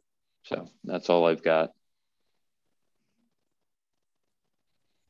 Great. Really good discussion. Great comments. So I think that was good. You know, this is by no means the last chance to comment on the placemaking. So we're gonna take it to the next stage and start drafting our strategy, and then you know, there will be another chance to look at that and make sure that we're hitting the right tone on all these issues. Okay, should we move to? So first, if there's no other comments from task force members, we do need to open it to the public for any comments they may have. Okay. I just had one question, and it came up in the previous meeting, and I thought it was rather, I can't remember who original thought it was, maybe it was you. Will the master plan include a vocabulary of historic references of the type of architecture that existed? Because it seems like we bounce around between 3 words. It's Spanish, Spanish revival, or modern. And there's a lot of, as Rob said, and everyone else referenced here, there was a lot of different types in between. So is it easier to list what existed and what could be not replicated, but inspired by as what existed as part of the master plan? Like, oh, look, we had Art Deco here, and we had 5 other styles in the downtown. So that, because I think not enough people realize that. I don't think the community even realizes that, because it's gone. It's been demolished.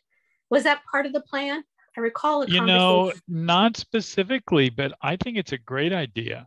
I think we could have a little section on there, and it could be, you know, here are some of the, you know, the best representative buildings in the old downtown, and this is what style they were, and even pointing out, you know, here are some elements of these buildings that were really, you know, character defining. Like, I love the image that Rob showed on the, you know, the canopy that comes out over the streets with those beautiful thin columns, and just point out some of those elements. So I think it's a great idea. I think we should do that. It might make it easier so we're all speaking the same language. Yeah, absolutely. Yeah. I wanted to bring up one thing, and that's what David had said about, you know, Anna, you were talking about, you know, how do we make sure the architecture is done good? Well, so what David, you know, that example that I put up about in Ventura, that one building that I had noticed thought was done well, he was brought in as a consultant to help improve that and guide that. He said, you know, there was a previous several iterations that weren't so good, and then it got there. So there's probably going to be a consultant that's hired to help the process along, you know, so. Yep.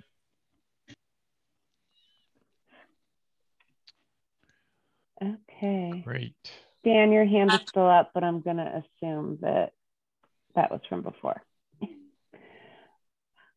Look, sorry. You still don't have anybody. You can't see anyone chatting, right? I still can't see. No, I think somehow the chat got turned off. Okay. On our Zoom account. So just For the public, I want to remind everybody that if you want to speak, you're going to have to raise your hand. Unfortunately, the chat is not working this evening. So we do have one person so far raising their hand. Donna? Yep. Next. Go ahead, Donna. Unmute. Hello? Hi. Hi. No, thank you, everyone. This looks fantastic. And I just want to add on to what Butch was talking about. I've been spending time in downtown Mountain View as a place for everyone to see. And when you talk about, are you walking in a tunnel with the height? Mountain View has recently completed the higher buildings toward El Camino. It's Castro Street, and you have the 1 and 2 stories by Central Expressway. And then as you walk down Castro Street, you have those higher buildings. I do not feel that tunnel feeling. I mean, it's like the way those buildings are, the architecture is amazing. And then they have on the side streets, the neighborhood housing, which I get upset with. So sorry about that, people. But that housing outside of Castro Street is really nice and well put together. And again, that's the form-based code that's, they're still building.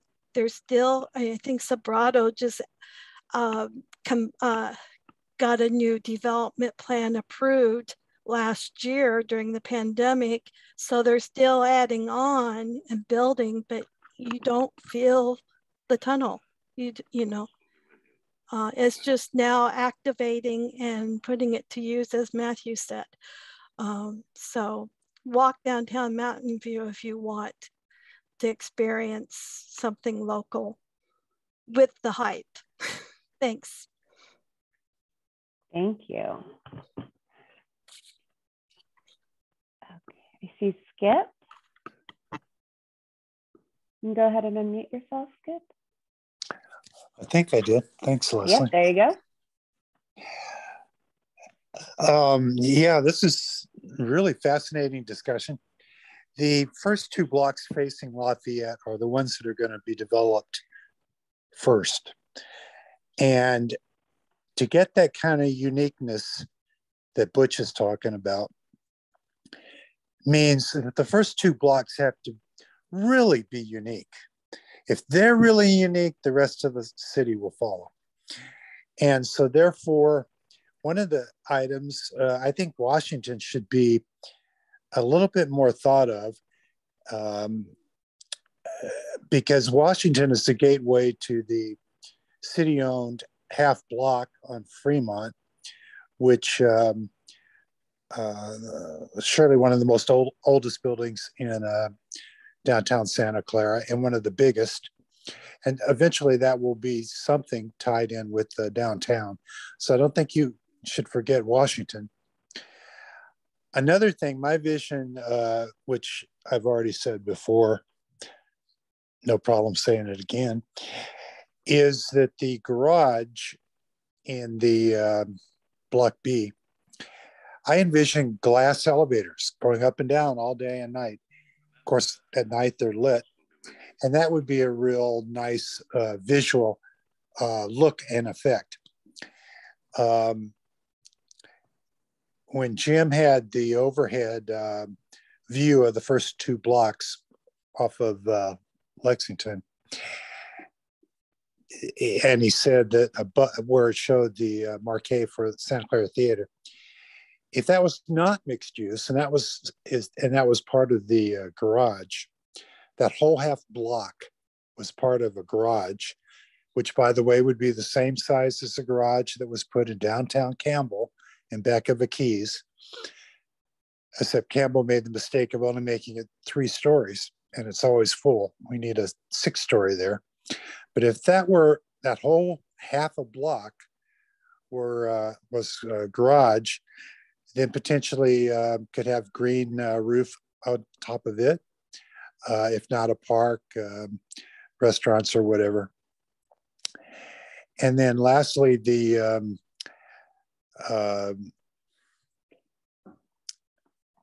to me, it seems like and I know everyone's already thought of this many, many times, but it seems like, especially in Franklin, the buildings, we don't want 4 or 5 story buildings, 6-story buildings facing each other without any setbacks. So maybe in the plan, something to the effect that a developer above 2 stories has to set back the building, or it could go maybe 3 stories and then set back the building. If it goes 3 stories, it'd have to set it back even more with terraces or whatever. And then find square footage elsewhere that would be taken away from those buildings. That's it. Thanks. Thank you, Skip. Next, I have Ed. Ed, you can go ahead and unmute yourself. Hey, can you hear me? Good evening. Yes, we can. Thank you. Hey, Jim, would it be possible to put up the slide that you had earlier with the theatre and the movies on it, please? So something that Adam mentioned that I found is a problem when and I saw in your image as well, when we have the kind of farmers market, and in that image you have the people watching the show and also kind of hanging out with their kids. There's no kind of seating built in at all in any of that. So, you know, if I buy a sandwich from the market, or if I want to watch the movie, would it be better instead of having that kind of flat planar surface to have some sort of undulations that, you know, provide seating for people that want to watch the movie, somebody wants to buy their sandwich. It kind of is a bit flat at the moment, and I'm wondering if, you know, if we're making preparations for, you know, Christmas lights and markets and movies, would it also be smart to build in some sort of human scale, you know, seating and planting that makes it look a little bit less like a town square of yore, but more like a kind of undulating place to have little pockets where people can sit and have their food. Peter or Diksha, could one of you share that image? I'm sorry, is this not the image that you wanted to see? I don't think you're sharing. You're not sharing yet. Oh.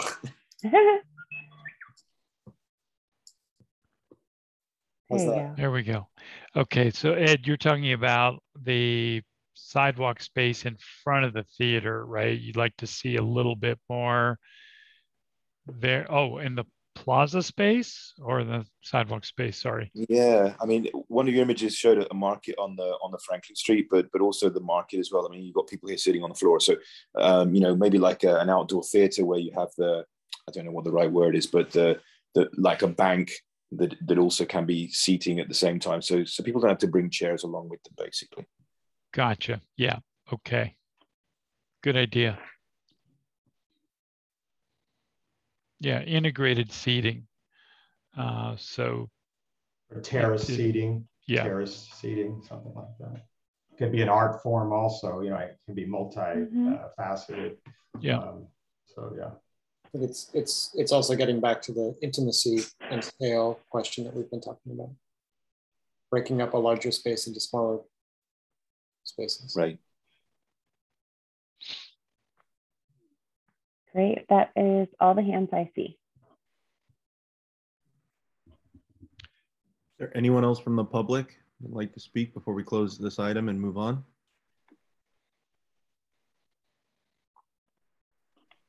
Okay. All right, Leslie. All right, so item number 3 is precise plan implementation tools. And again, we have our excellent consultants to present some information to us. So this is a little bit of a hard transition from the material that we've been from covering the fun stuff to this. So I'm not sure how well this is going to work, and it's 7:45, but we'll give it a shot. And I'll try to be brief. For some reason, my light is going on and off. So we've been being asked to really challenged by this committee and others to really think about implementation and how can we make this actually succeed. So we wanted to share some of our, the sort of framework for that would go into the plan. Starting with implementation strategies that have to do with streets and public space. So the first one on the list, and I think perhaps the most important for this project to succeed, is going to be establishing the right-of-way and creating streets. And so I think land dedication as part of development is the likely linchpin of that, that the specific plan will require that developers adhere to this vision, and that involves dedicating land, part of the property, for street right-of-way, and with the acknowledgement that we're also doing a very significant upzoning, so that while there's some land that would be having to be devoted to public space, the other parts of their property have much increased development capacity. There are other strategies as well that can be looked at. There's the existing Franklin Street easement, and there's an opportunity to sort of develop that in an interim way, even before the full street is available. And I think that's its own standalone project. And then there's street design and construction. And then to complete that construction, all of the elements of the streetscape: green infrastructure, street furnishings, wayfinding and identity signage, public art and interpretation, that full package needs to be created. Then there's the modification of existing streets. So that would be, I guess I want to back up. The new streets, if you look on the diagram to the right, you see that existing property ownership map. And then you see below that is the diagram of the plan as we envision the district to take shape. So you can see that the new streets really are Franklin Street between Lafayette and Monroe, Washington Street, and Main Street. And at least Franklin and Washington have pretty achievable paths forward, even in the near term. Main Street may be a longer term endeavor. Then there's modification of existing streets. And here I think we would make the distinction between the perimeter streets, which may have their own improvement sort of program that may be part of a citywide process. We would distinguish between those streets and the interior streets, which would be improved as part of future development downtown. Public space design and construction, the parking garage, as we've been discussing a little bit. And then to pull all of this together, a financing plan. So those are all the uses. Those are all of the public things that need to be created. So how do we pay for it? And so the financing plan, which we're going to hear more about next month or possibly in January with our subconsultants EPS. We will be plugging in estimated costs of all of those public amenities, the streets and the public spaces, the parking garages, and utilities. And then understanding, beginning to understand, how do we pay for it? What are the potential sources for that? We're going to be looking at the possibility of an area development impact fee, some kind of a tax increment financing mechanism. Those are probably the most likely and most promising sources.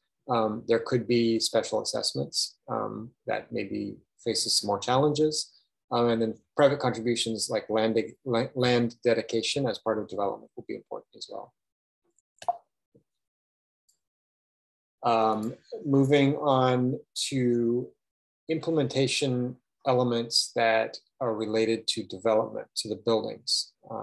So now I'm going to again look at the diagram on the two diagrams on the right. Now we're seeing the existing property ownership and buildings, and then below that we're seeing the future urban forms. So we're trying to imagine the transition from that existing to that future condition.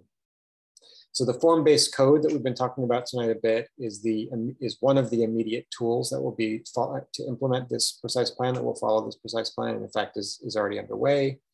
That will provide a more detailed definition of the essential and flexible uses that this plan is talking about. It will provide more detailed ground floor development standards for retail spaces and for catalyst uses to really make it, codify in the appropriate level of detail how buildings meet the street, and then building height and massing standards.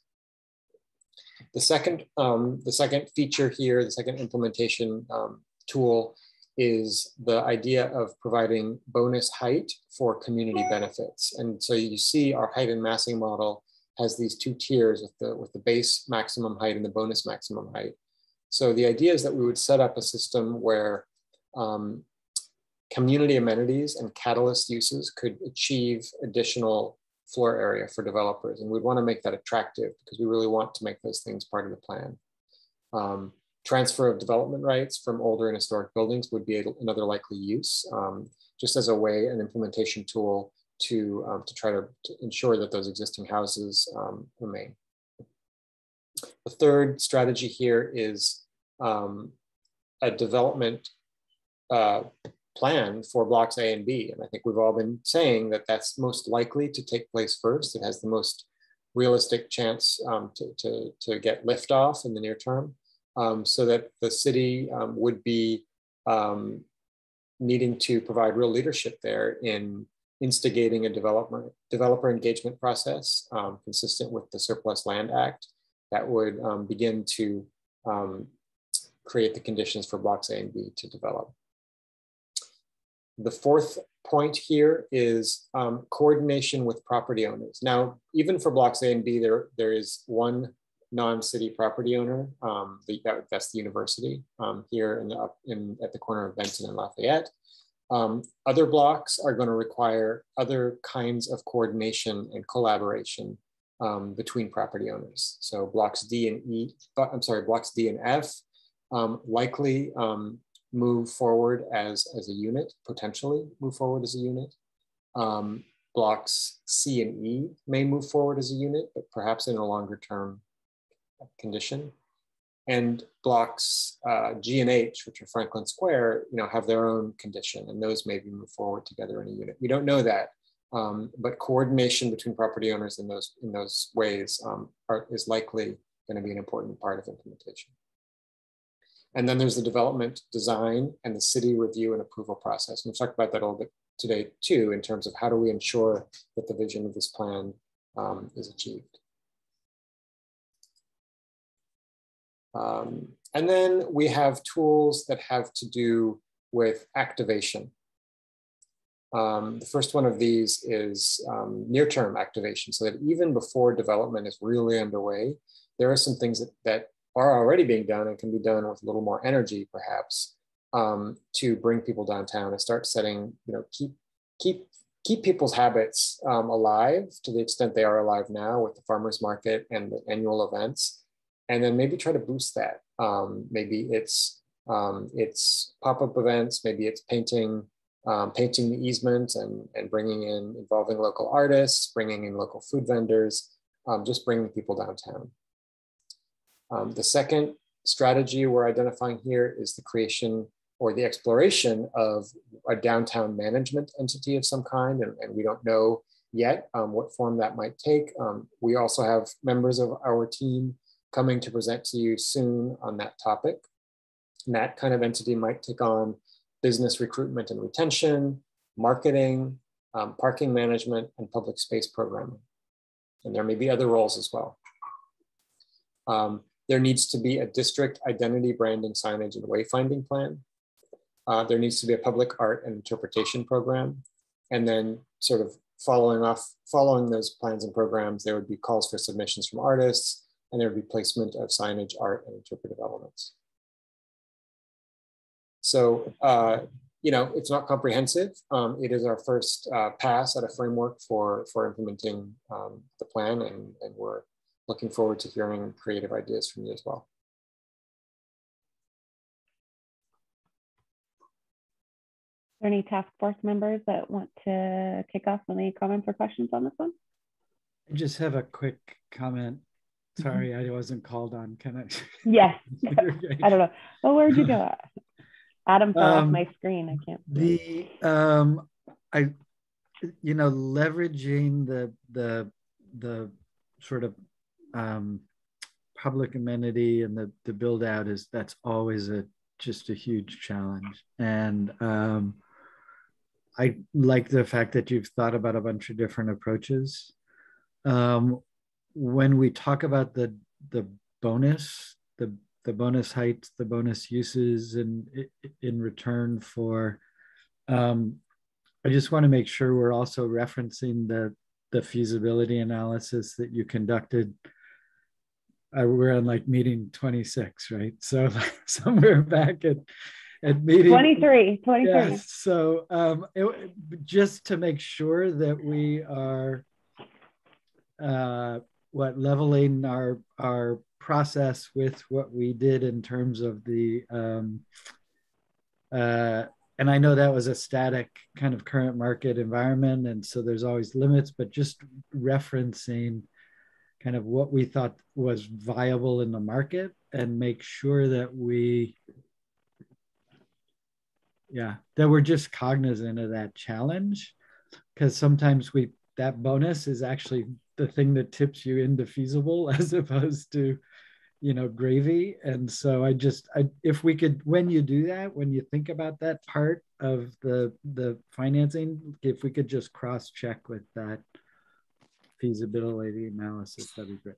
So we did establish that base and bonus, that base height and bonus height threshold, really with that market feasibility as a core input. So we don't, like you say, you know, it's perhaps more art than science, that economics, and it's a little bit static, and I think we shouldn't over freight it, but we certainly use that as a major input into that model.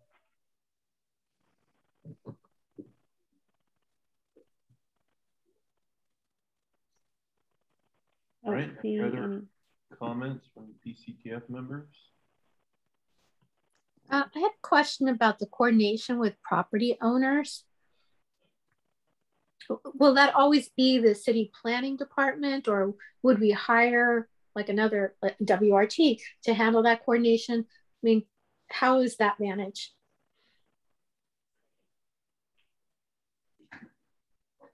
Can you elaborate? Are you talking about like re-entitlement of existing property or coordination between new development and old development?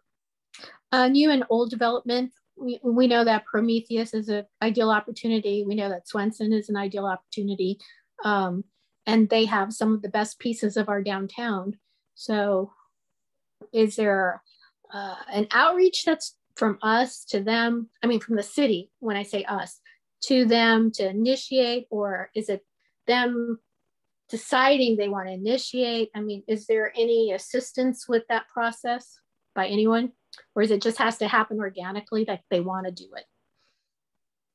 Yeah, in this current day and age, I think it's more organically. You know, if they come forward, we can always encourage, you know, multiple property owners to talk to each other and try to work with each other and make that relationship. I suppose there could be a policy decision by the city council to make this something that the city works on. That's not typical. But yeah, it would be the two property owners. You know, you could say, let's say Barry Swenson came in first, and us as the city would say, hey, we've got this precise plan. Why don't you go talk to this property owner and see if they're interested? Well, a lot of times they'll do that. They'll do a good faith effort. But yeah. Thank you for clarifying that. Any other DCTF members before we move to the public?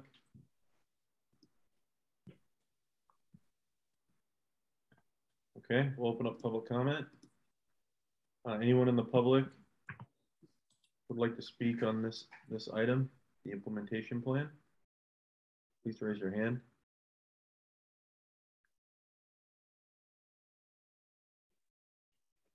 I see no hands. I see no hands. All right. We'll close public comment. Thank you, everyone. So thank you, WRT, for coming in this evening and giving us your presentation. Really appreciate it. I think we got a lot of good feedback. And Thank so you. we made it just 5 minutes past 8 o'clock. Wow, that's impressive. So close, so close. All right, they can go, right, Leslie? If they'd like to, or they can stay and listen. Well, you're welcome to hang out and grind through the rest of this with us. Thank you all.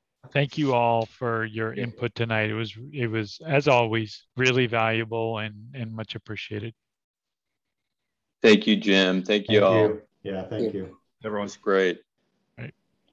Good night. Good night. Good night. Thank you so much.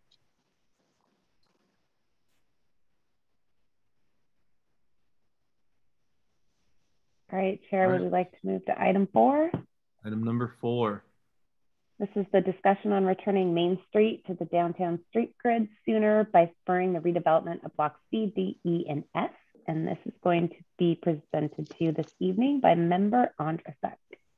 He's going to try to share his screen. Okay. And Peter, this last part was a real good segue into what I'm about to talk about. So while I'm trying to share the screen,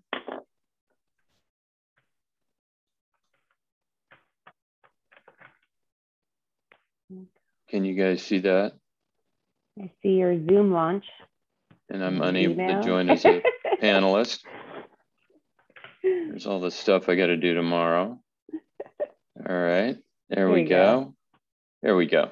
All right, so our first DCTF meeting, I don't know if it was Thompson or somebody said this is going to be 3 years. And I thought there's no way that's going to happen. And our first meeting was June 11th, 2019, just 2.5 years ago. So I want to start by thanking everybody on this dais, for Leslie, Rena, Andrew, staff, city management council, and the mayor for getting us this far. We have this plan that we just talked about, and we were just envisioning, you know, blocks A and B. So we've got our what.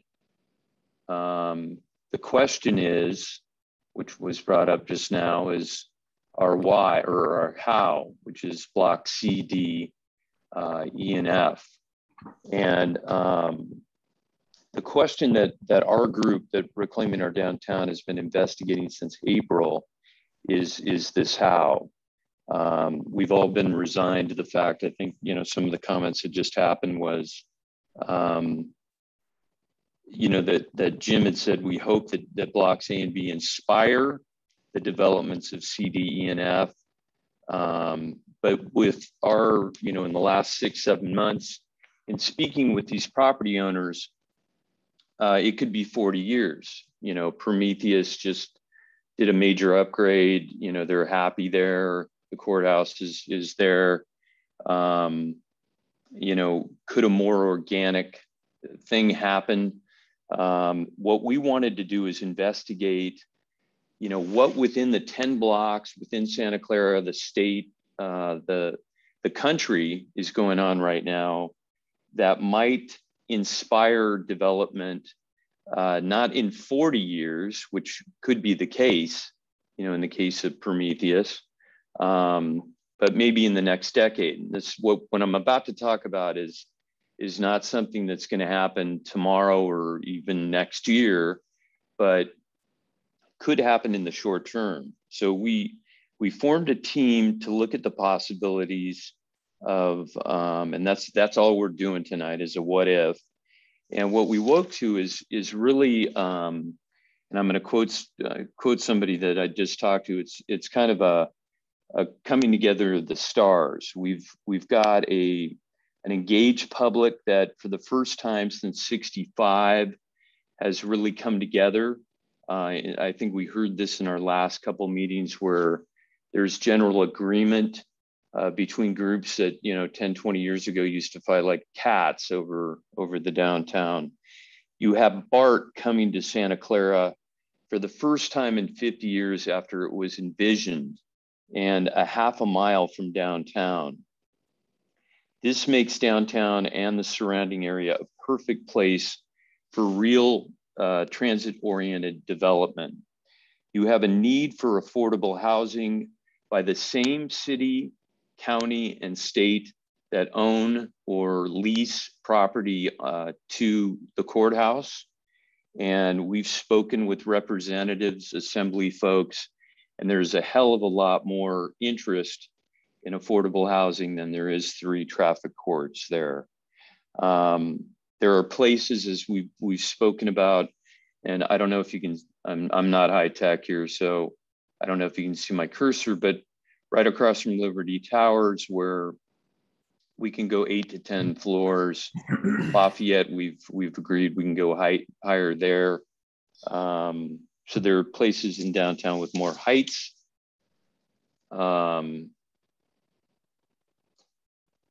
we have a 60-year-old city hall that will need to be rebuilt. Not, again, not tomorrow, and this is contentious, but in the next decade. It was built when Santa Clara had 33,000 people. You got 4x that now. You've got a need for about 500 to 600 employees, 1,100 total, but non-fire, non-police is about 500 plus. There's 4 to 5 conference rooms, limited bathrooms. I just heard today some staff is working in closets. You have a council member room that the room I'm sitting in right now is bigger than the room that they sit in. And it's so small, in fact, that due to the Brown Act, they have to revolve. They can't all be in that room at the same time. So to us, it's not a question of if, it's when City Hall is going to be either, rebuilt or moved. And we took a look at that. What we did is we went searching out again to different cities, which we did, 2 years before, looking for, best practices with downtowns. And like Santa Clara, there were several or scores of cities that moved their city halls out of downtown and then back to downtown. And since June of 2021, so about, it's been about 6 months, we've been getting up at about 5 in the morning and calling back east to interview leaders from these cities to understand the results after City Hall was returned. And these are a couple of the findings. Now, it's a late hour, so I'm not going to go into all of them. I'm going to pick 3 of them, probably, maybe 3.5, if you bear with me. First one's New Rochelle, New York. Original City Hall was built in 1907. City Hall moved out of downtown in 1963. They announced plans to move City Hall back to downtown in 2017. We interviewed the Commissioner of Development, Louis Aragon. And I want to point out that Louis, pardon me a second. Louis is available for interview both to this group and to council if council's interested. So he made himself available for this. In talking with him, it's amazing. He did the same thing we're doing right now. Citizens group, precise plan, form-based code, but they added the return of City Hall to downtown as one of their main goals. Prior to this announcement, there was 1 building built in New Rochelle in 10 years. Downtown was in decline, and the residents were a little pissed off about it and wanted politicians or their representatives to do something about it. Since the announcement of the downtown plan and City Hall returning downtown, 32 projects totaling $4 billion in investments have been approved in the last 4 years. That block area that would have generated 97 million, not in revenue, sales revenue, but tax revenue over a 20-year period, is estimated now to bring in 530 million. In speaking with Louis, since then, he's upped that to about 900 million, but I took this out of the paper. What he drove home is if the public sector invests, the private sector follows. And we're going to hear that over and over. Now, I want to talk a little bit about how they did it, because this leads into my last foil. this was the city hall of the future. So they didn't pick up a city hall with the parking and move it to a location. They did a public-private type of development where mixed use offset the costs of city hall. A developer was allowed 282 units of office, 9,500 square feet of retail, and in return, the developer agreed to build out a brand new city hall and civic complex, which could be a courthouse, at the base of the building. So it had an opulent, entranceway, retail on the side, offices above. So with that, you have the option to either upsize if City Hall grows, or downsize because of the office flexibility above and below. This is a quote from their mayor. City Hall moving back downtown will put the people's house back into the heart of the city, making a bold statement of confidence in our future. Now, I want to juxtapose that to a quote. We're doing another branch of research on what happened to downtown and how it was destroyed. Here's another quote from 60 years ago from our mayor, Anthony Toledo. If you remove City Hall from downtown, it will spell the death of all the retailers and downtown Santa Clara itself. That was 3 years before the last building went down. Sandusky, Ohio. So we interviewed city manager Eric Wobster. The original downtown was built in '86. They moved out in '58. City Hall moved back downtown in June of 2017. And in those last 5 years since the announcement, they've had 30 new businesses. This was our interview with Eric. They've had 17 buildings that have either been rehabbed or are about to begin the process of construction. All told, downtown's drawn $100 million in investment in 5 years. And that's during COVID. What he repeated a couple of times is you need a city champion to create an amazing downtown. Malden, Massachusetts, 1857 to 75. Now, this is a freaky deal because they didn't move it out of downtown. What they did is they put this crazy building right on Main Street, which sounds pretty familiar. So they took this beautiful colonial city hall and put this block that the Boston Globe said for more than 4 decades, Malden's cavernous government center literally divided the downtown in half, and it's now being knitted back together. Like New Rochelle, well, let me back up. The city knew instantly it made a mistake in the 70s because it blocked the train station and killed the town square. Citizens hated it, and the RFP was put out.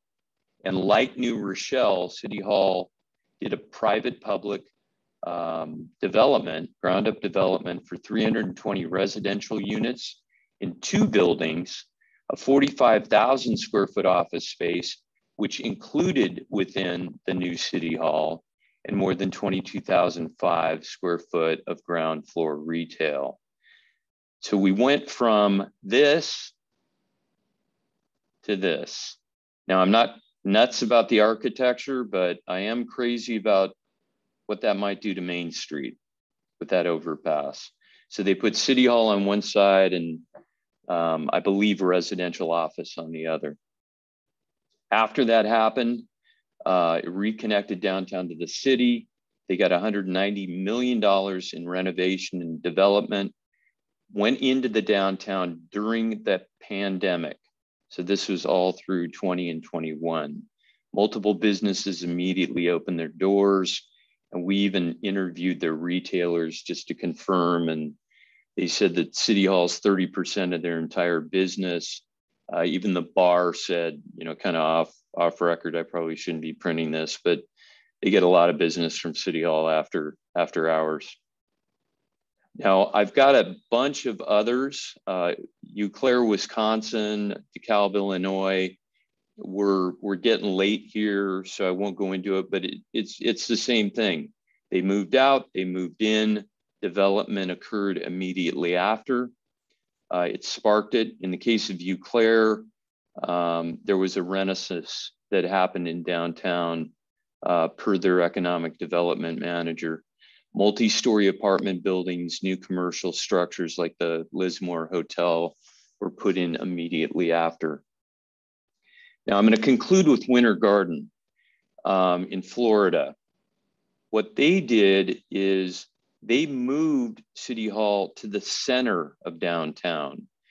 And it's Art Deco, which I love, but it's Florida and everybody puts Art Deco up. And I don't know how you feel about that, but what they did is they put this in the center of the building of the downtown.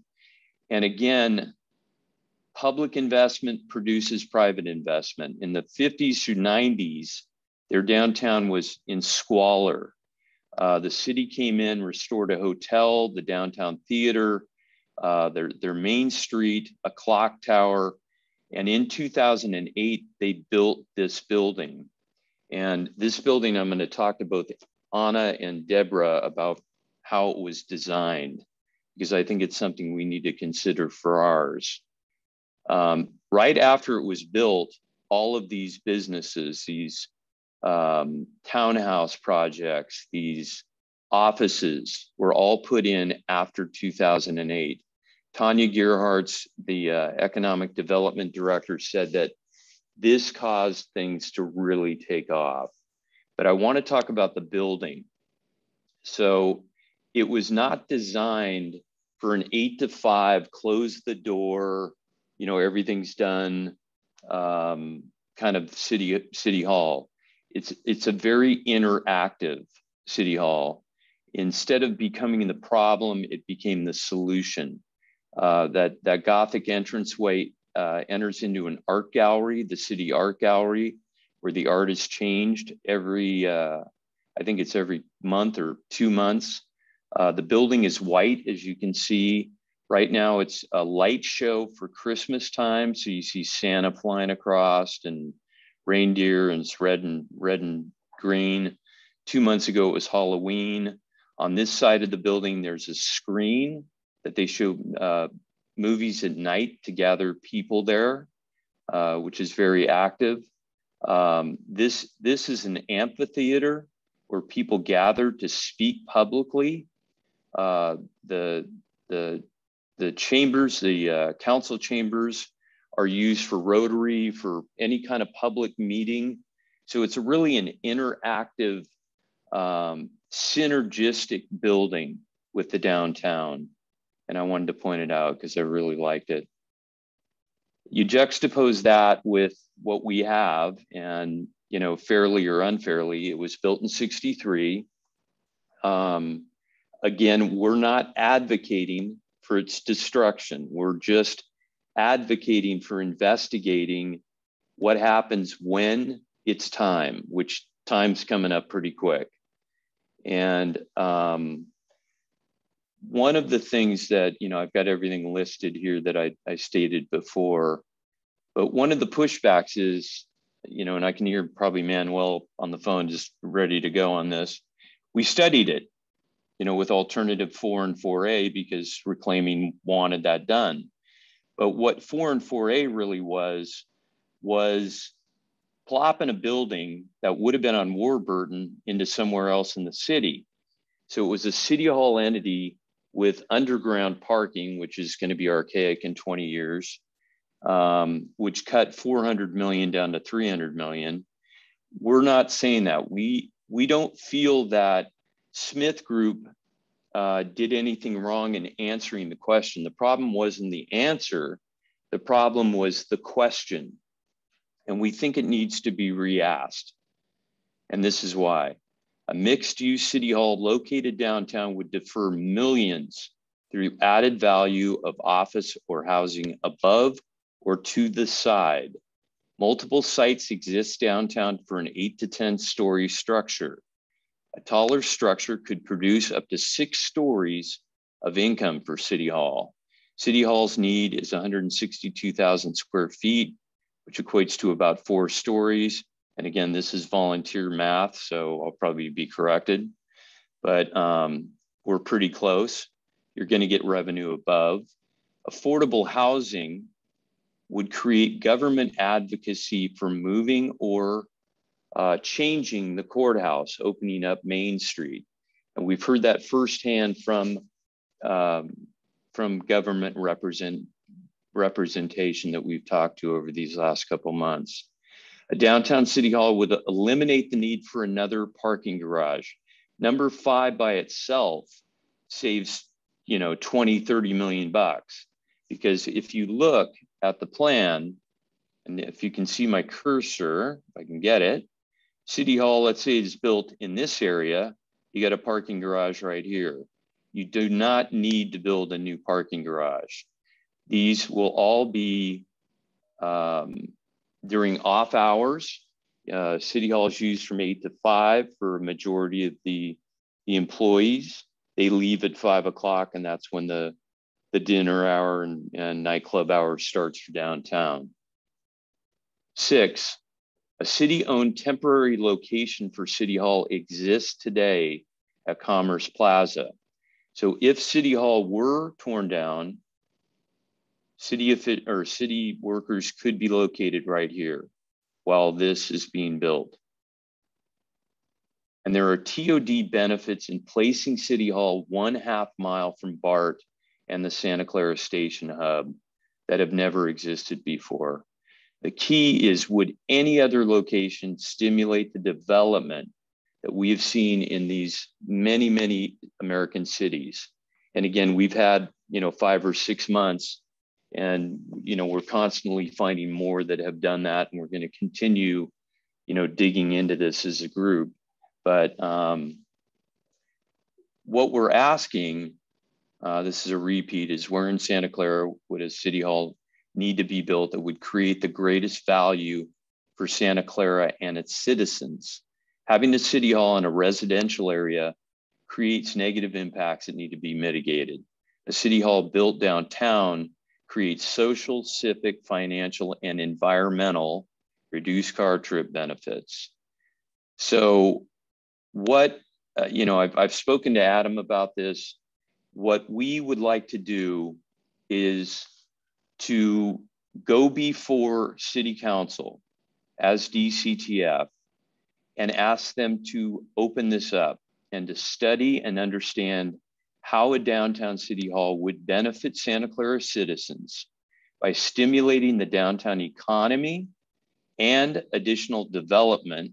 So instead of this thing going from like, oh, it's organic and one day Prometheus is going to see the light, or city, the courthouse or whatever, this stimulates that. And due to its location, saves taxpayer money through that mixed use, process that we've seen in multiple cities across America.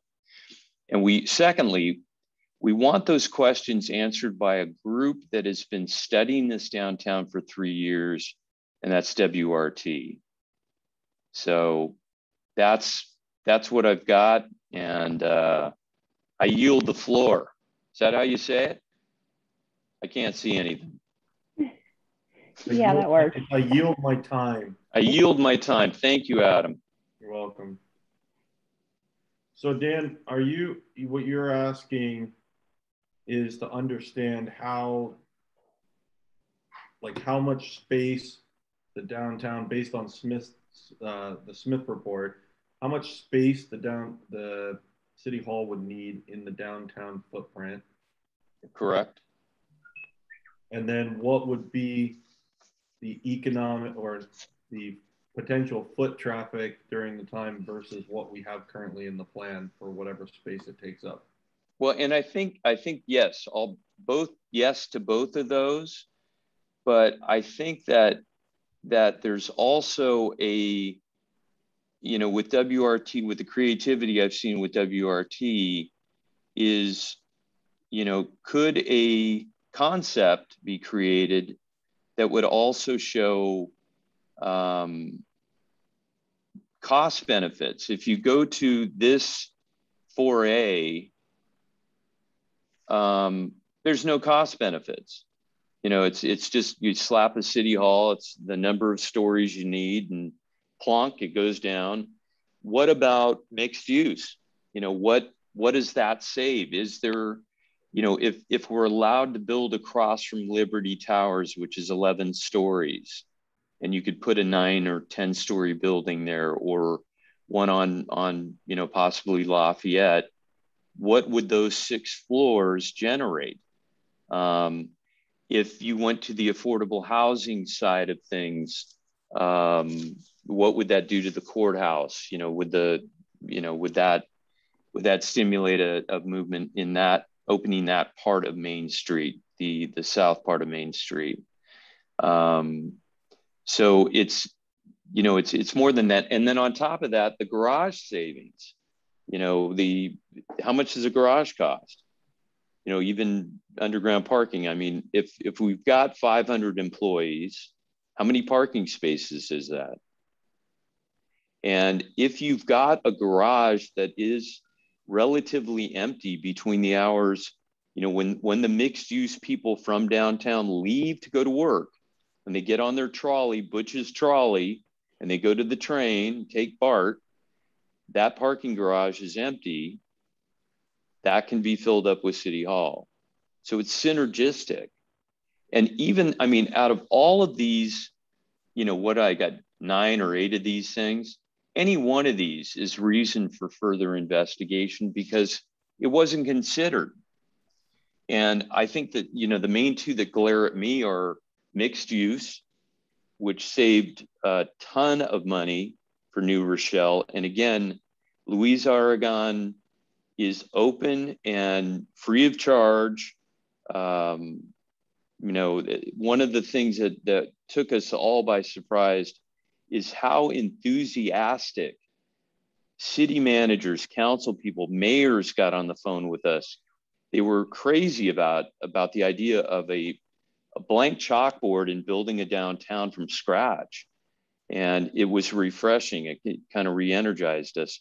This guy will get on the phone with us and talk to us about, you know, the nuts and bolts of what he did, as will Malden.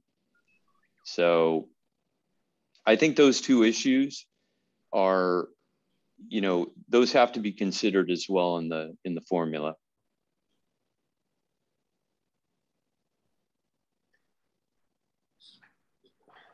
So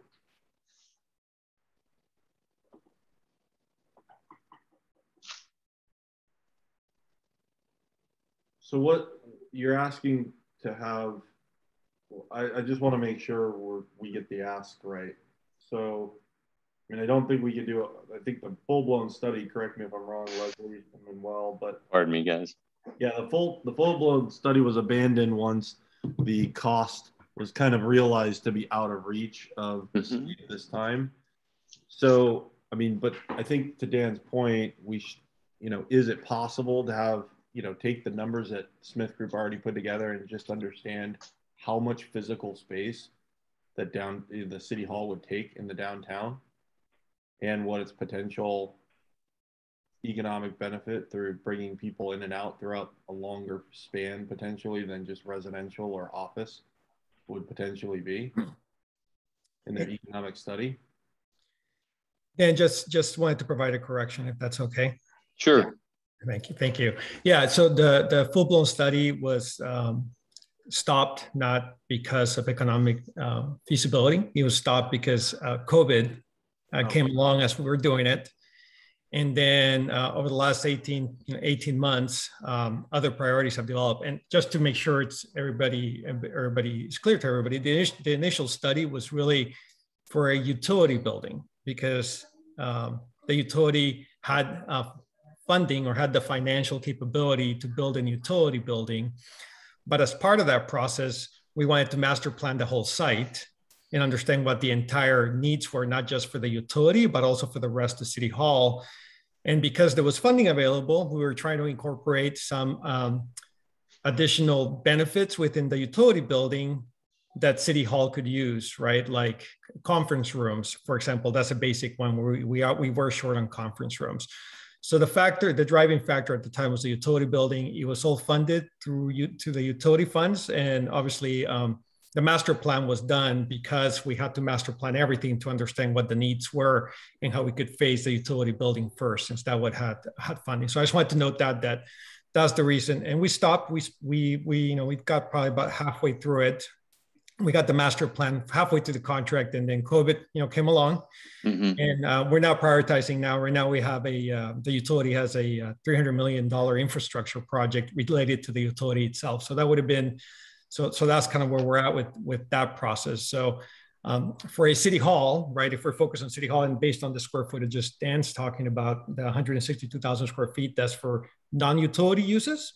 The utility uses are an additional 80,000 square feet. So if we're talking about the 160,000 square feet and would like to do a study on that, then obviously, like Dan's saying, there have to be a request to the council to provide funding to do that study. It could not be done with utility funds because the utility building wouldn't be part of that analysis, unless there was a thought that you would try to fit all 240,000 square feet downtown, and then the utility could pay for a portion.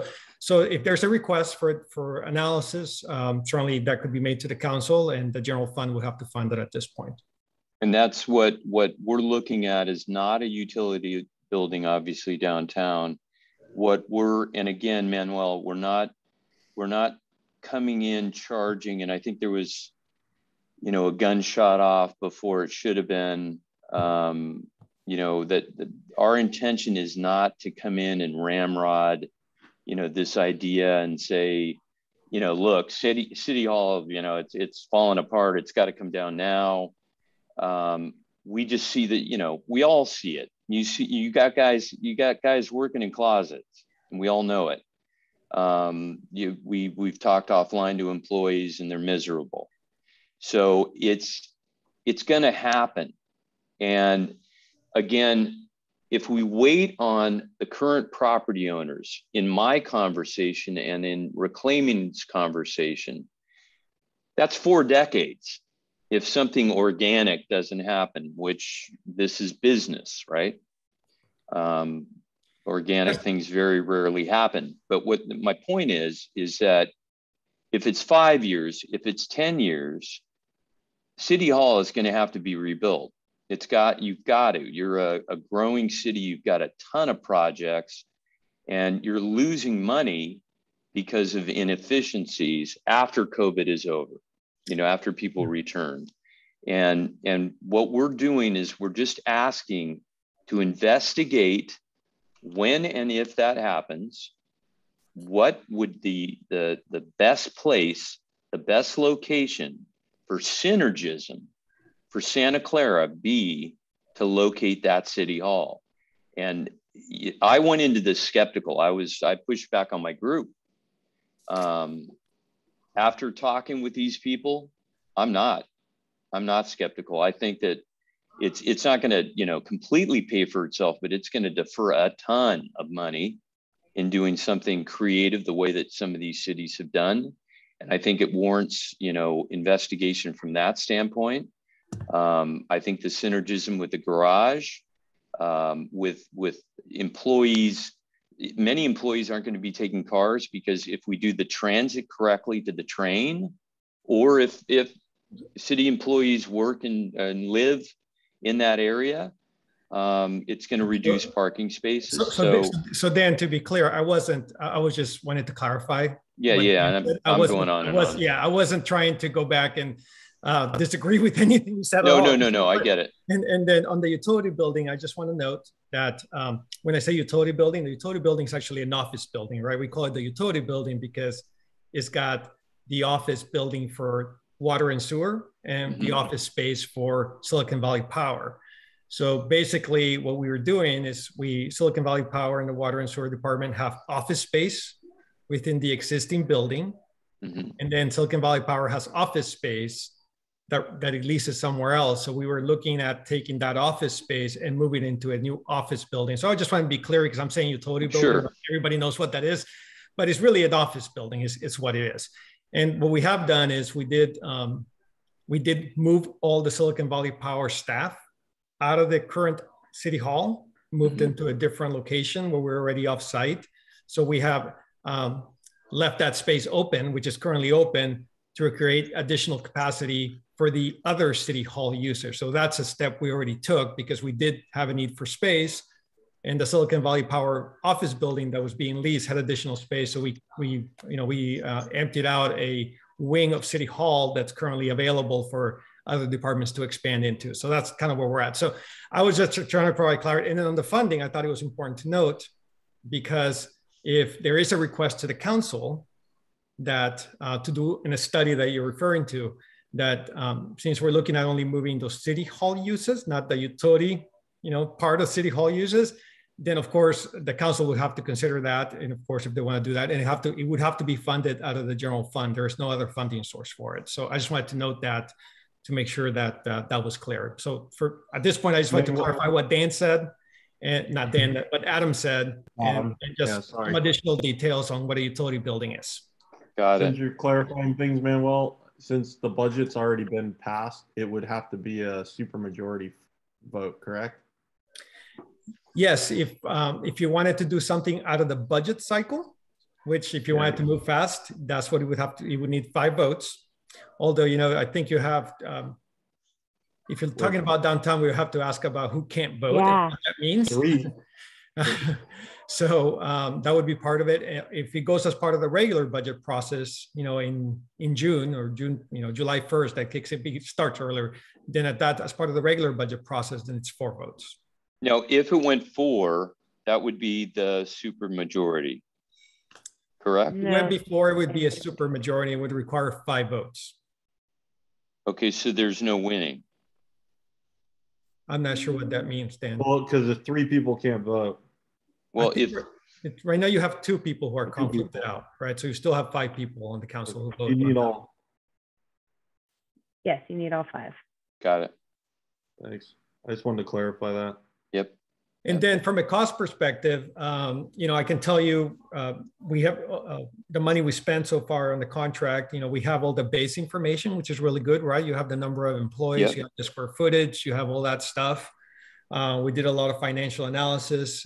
We did some estimates on the cost of the building. Those, I would say those probably have increased now per square foot based on where we're in 2019.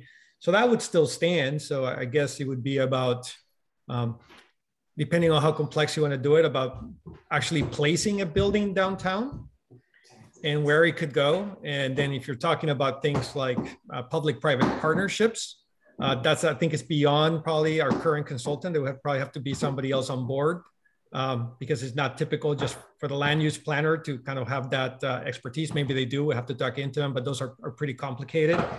And then for 162,000 square feet, we'll go with the numbers that we had back then at $2,000 a square foot, right? That gives you like an idea of how much it would cost and how much you would need to get a public-private partnership. So certainly somebody could run an analysis to see what type of private development, how much private development would require to help fund that part of that. So there's an analysis that could be done for sure. I think it's a request for the council, and we can talk to WRT about how much it would cost to do that. But I mean, I would assume just based on kind of the work we did before, it would be it would not be inexpensive to do so. Right. Because of the data you've already, and we figured that they've done great work on, like you said, the financial analysis, square footage. So yeah, quite a bit's been done. Yeah, and then for us, one of the key goals that we had and the council had was to try to get all city facilities in one place. So obviously, if you're just moving certain parts of City Hall, then you don't end up with those benefits of having kind of all the Silicon Valley Power employees, all the water and sewer employees, not that the yard, we have the plants, but all the office employees together with the rest of the City Hall employees. And there are needs, just functional needs that we have to account for, like counter services and a few things that we're dealing with today that we're trying to solve.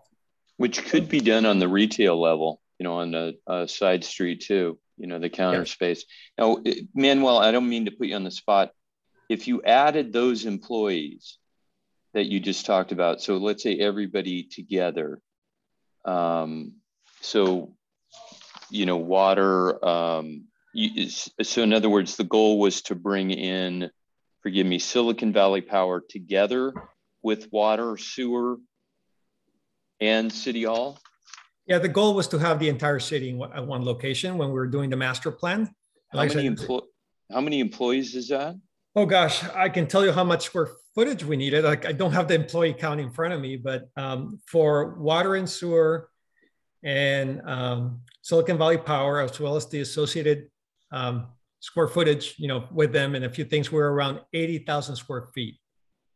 So for City Hall, non-water and sewer, non-SVP, we had about 160,000 square feet.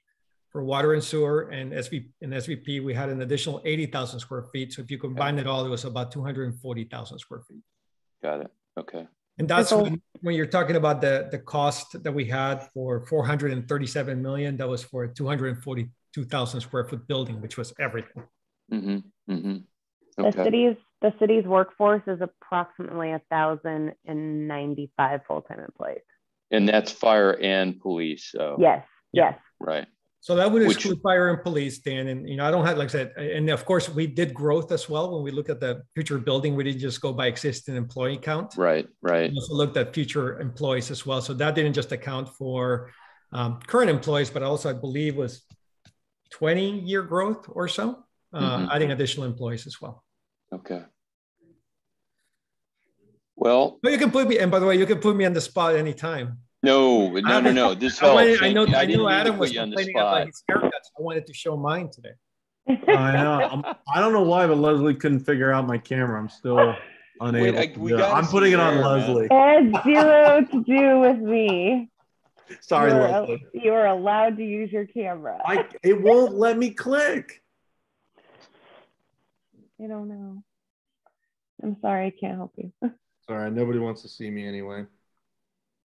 So what do you guys think? Let's open it up to the DCTF. I see Deborah's and Rob's hand. So Deborah, go ahead. I can't see anything. You want me to take this off? Oh, it's okay. You can leave it on. So you don't have to see me? Oh, no, you still can see me. Yeah. Yeah. Poor thing. I want to go back to something that Adam said about making sure that we're framing this well and asking the right question. I mean, you never want to ask a question where you don't know what the answer is going to be, right? Number one.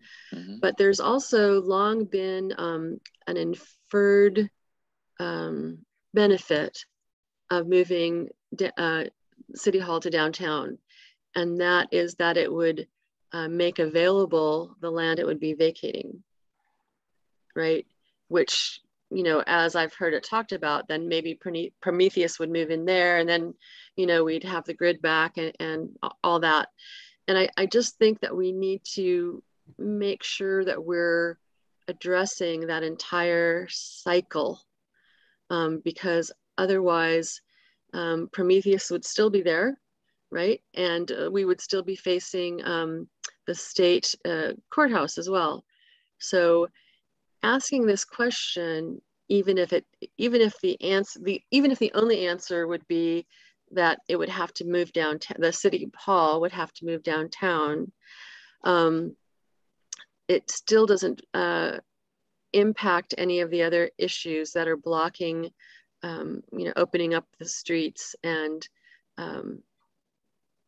accelerating, as you said, or getting the downtown, what was it on the agenda? Getting the street grid sooner. Correct. Right? Well, and we noodled on that, and this, I'm just speaking for, reclaiming, and I'll let Adam talk, to the quad or, the rest of you, but to us, that's inferred. I don't want to go into Prometheus in that, we're not sitting down negotiating with them. So, but I think that by City Hall moving, that land opens up. And I think that's enough said for, everyone, it's kind of a cagey way of answering your question. Mm-hmm. Does that make sense to you, Deborah? Yeah, I understand what you're saying. Yep.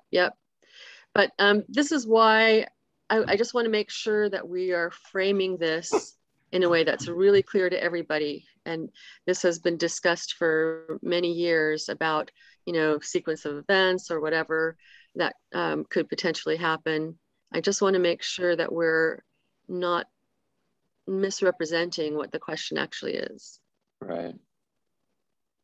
And that's a great, you know, it's something that, it's a great point. It's something that we've talked hours and hours about, you know, and there was a bullet in there, to be honest with you, on that. But I just, again, you know, think that there's enough evidence that, you know, we can find from these other cities that show, you know, massive amounts of enthusiasm from the development community. And you know, developers are vilified, but we all know now after 3 years that this thing is not going to get built without developers. We've had plans in the past, you know, a couple of the 6 plans of the past were beautiful. They were 2 stories and 3 stories, and developers looked at it and went, we can't build that. We're not going to make money. Yeah.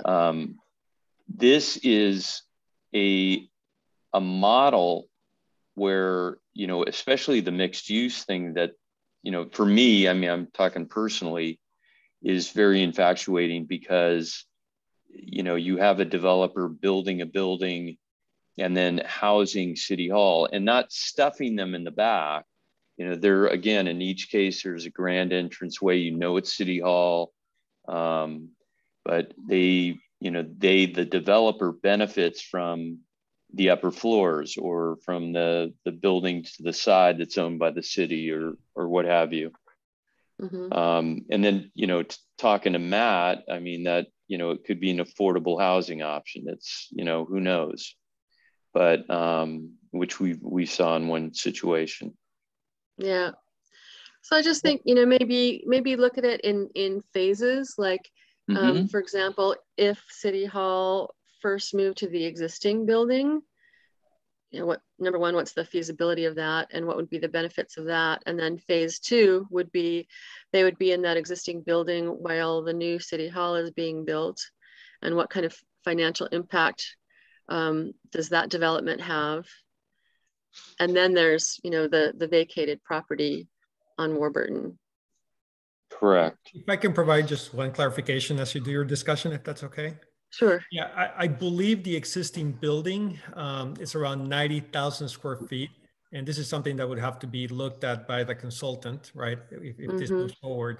I don't believe the existing building can accommodate all the current staff. It has existing tenants right now too, doesn't it? It does, yeah, it does. I think the, you know, there was a council item a little while ago that it was going to go to a year to year, you know, initial 2-year lease and then extension. So there'll be flexibility there in the near term. But I just wanted to note, and, you know, I haven't gone back and I need to go look at the analysis to see how much square footage is needed for current uses.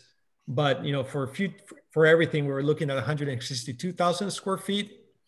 And that building, I believe, is around 90,000. So just to give you context, that there's some things that would have to be addressed as part of that, as part of those assumptions. Yeah. Okay, so yeah, let's just be real grounded in our assumptions. And again, make sure that we're framing the right question and one that we already know the answer to. And I hope that's okay. I'm jumping in when I hear things. No, by all means, that helps. Manuel, thank you. Yeah. Thank you. Okay, I will yield to Rob, who has his hand up. Thank you, Deborah. Rob? Thank you. Yeah, I like this discussion, and I've talked to Dan a little bit about this. I think what's super important, you know, I like to break, whenever I have a problem, I always break it down into smaller, relatable examples. And take my old 1860s farmhouse, for example, that was dilapidated. I couldn't afford to redo that house on my own. So, but I knew that I had land and I had the ability to build a guest house that helped fund my project. Okay, so I built the guest house, I got a tenant in there, and that helped me fund my house project. It's the same thing what Dan's talking about. I want to look at it. I would, rather than the city looking at the current parcel and saying, let's build a new down city hall right there. That's a big piece of property. To me, looking at it just one dimensionally like that is not as good as looking at it as a multifaceted project where you own the land and you have a lot of control over what can be built on it. Can you go more vertical? Let's just take the current city hall location. Can you go more vertical with the city hall and leave more land for a private developer to come in and they're willing to help fund it, right? There's different mechanisms in how you try to solve the problem. It's the same thing about going downtown and doing mixed use where these other New Rochelle and other places, look, if a 30-story, we're not going to build a 30-story building downtown, but if there's a point where it's worth it for a private developer to go in there and like, yeah, you give us, as your example, Dan, 280 offices, right? In New Rochelle, I think it was, and they were willing to build the garage in the city hall. Well, that's a fantastic example, right? I mean, my gosh. So again, I'm not saying downtown's gonna, but it's thinking a little bit more creatively of how we solve the problem rather than just saying, oh, let's build a city hall on its current lot.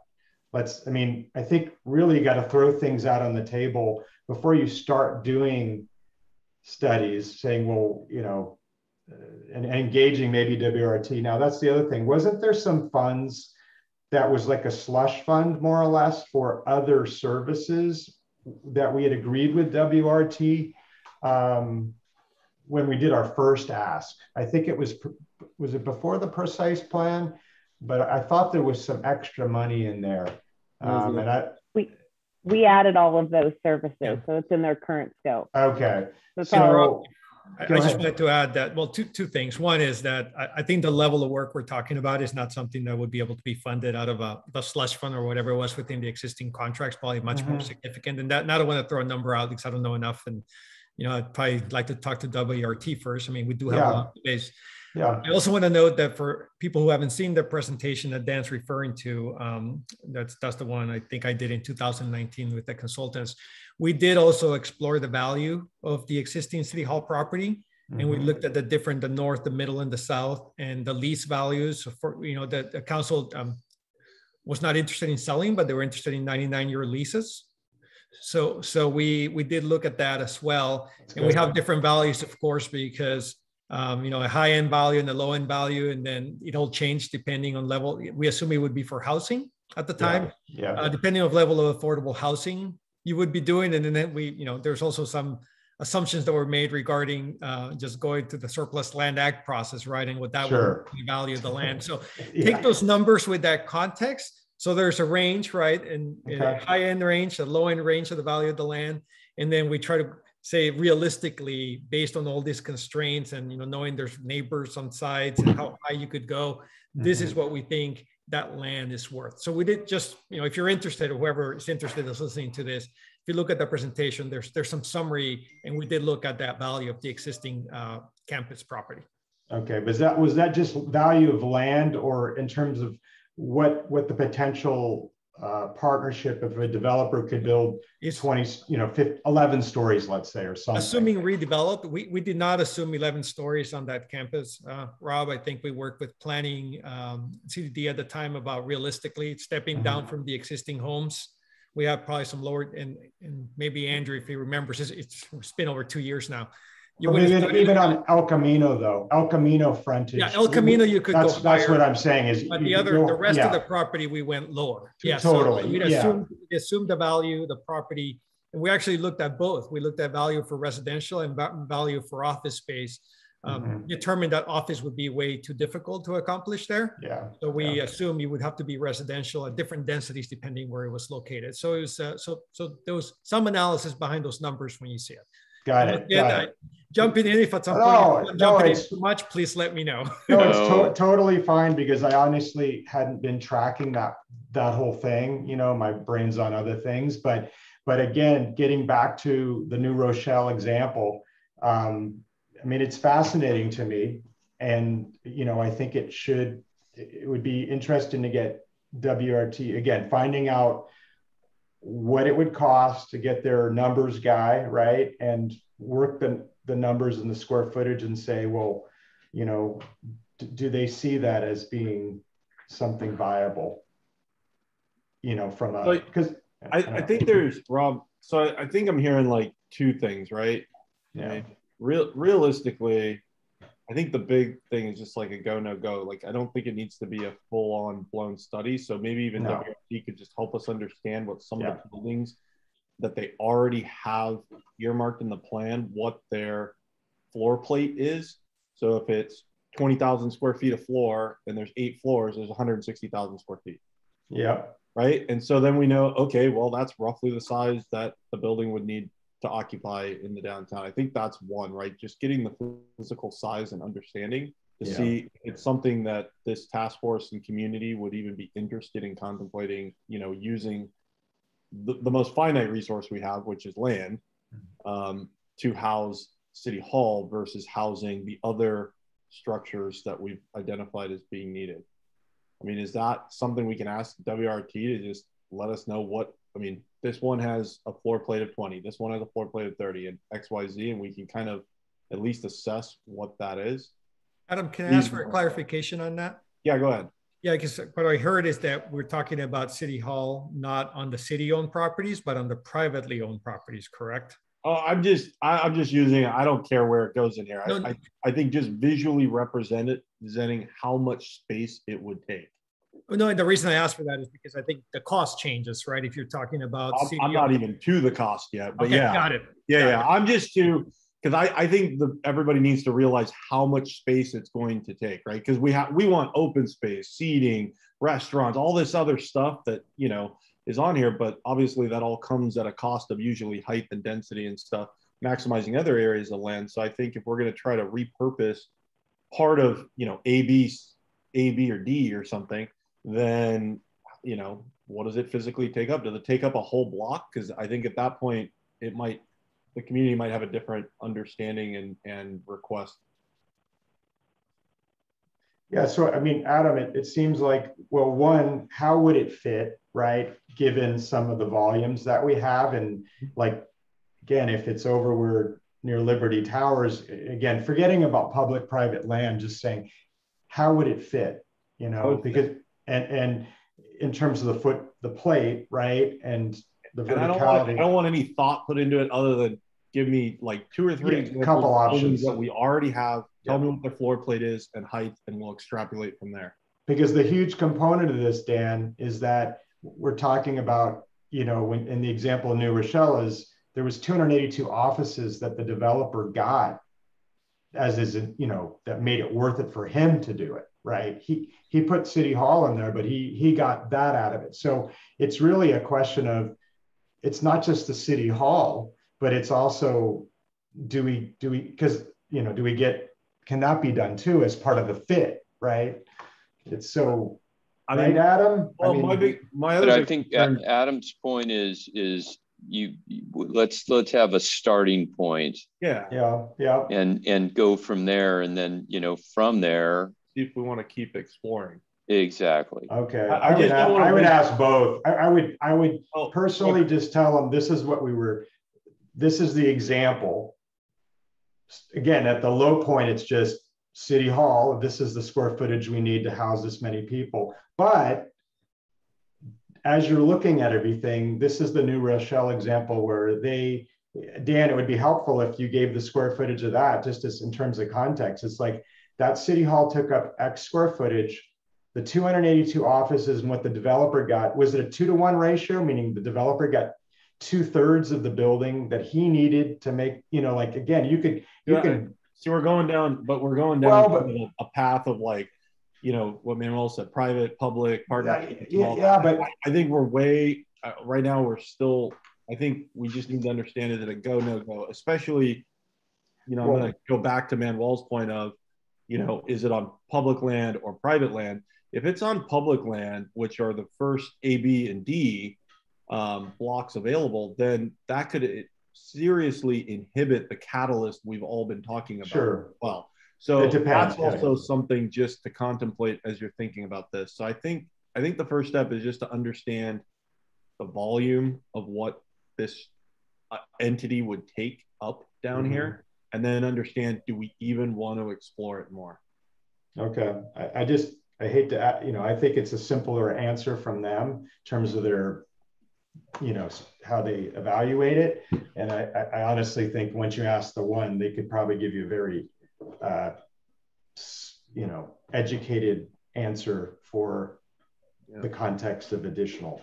But I'll leave it at that. Wait, no. So Rob, wait, elaborate on that. So you're saying that. Look, you're going to ask. Let me just tell you. You're going to ask WRT. You're going to say we need 280,000 square feet for a city hall.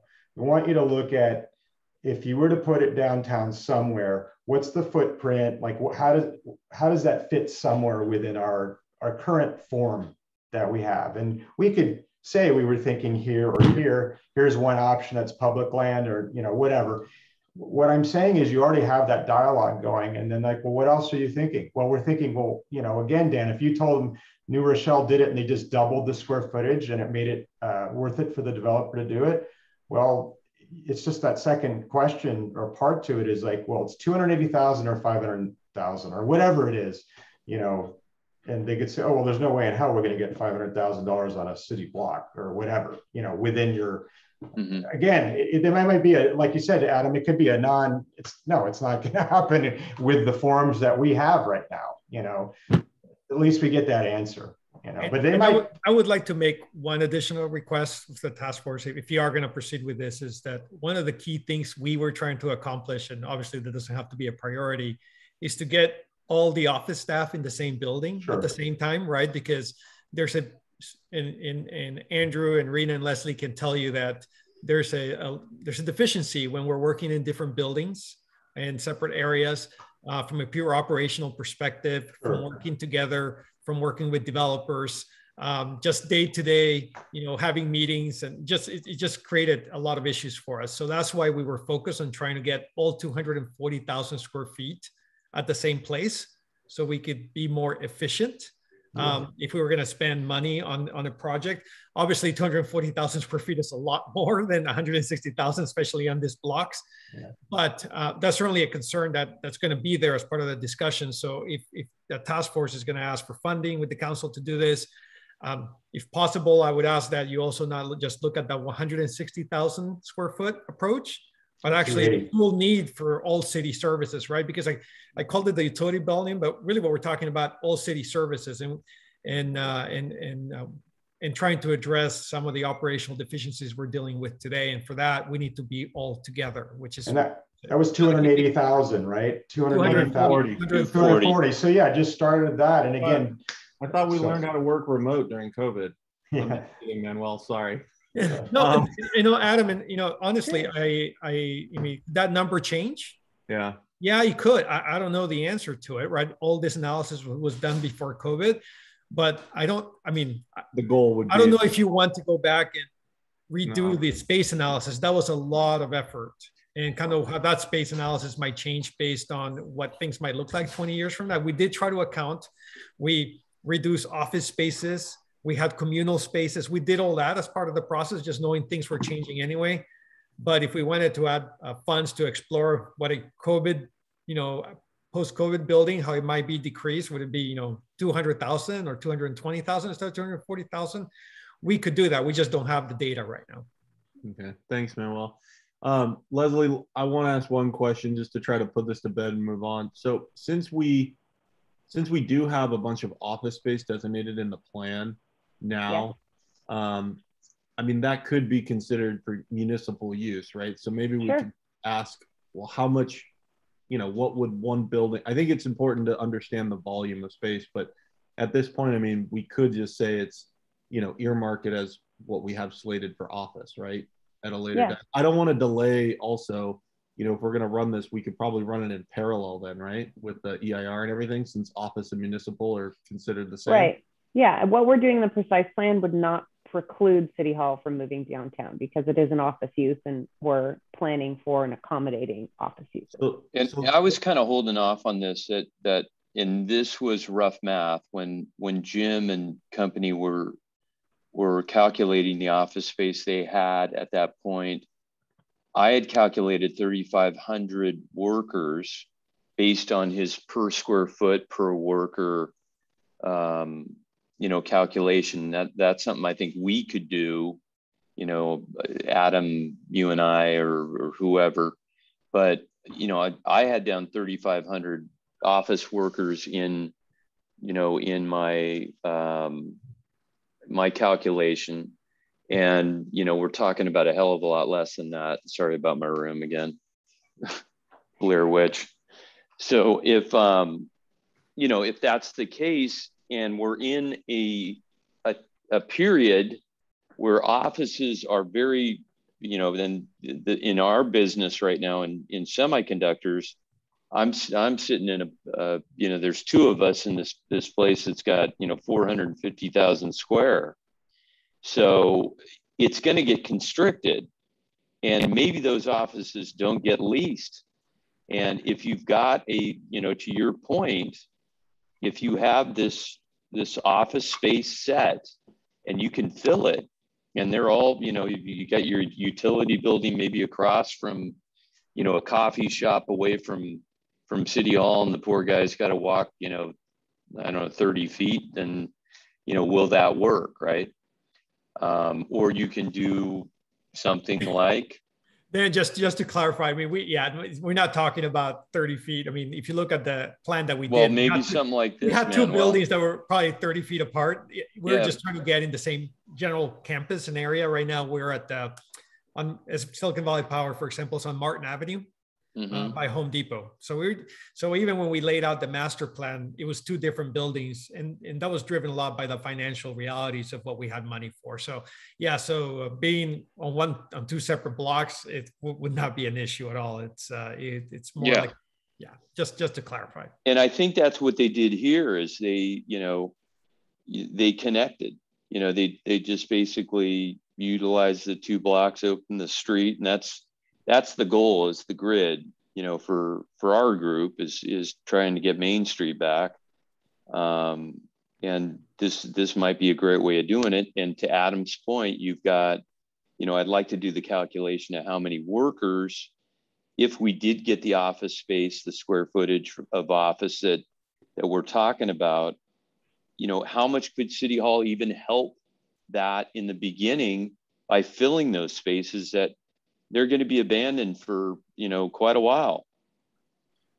Yeah, maybe we can work on getting some of the questions formulated and get them over to Leslie and have her review them and see if that's something we can ask WRT just to give us a quick metric of what they have figured office space per square foot for employees, how many employees they figure that their current plan has, and then versus how the City Hall would fit into that, you know. Correct.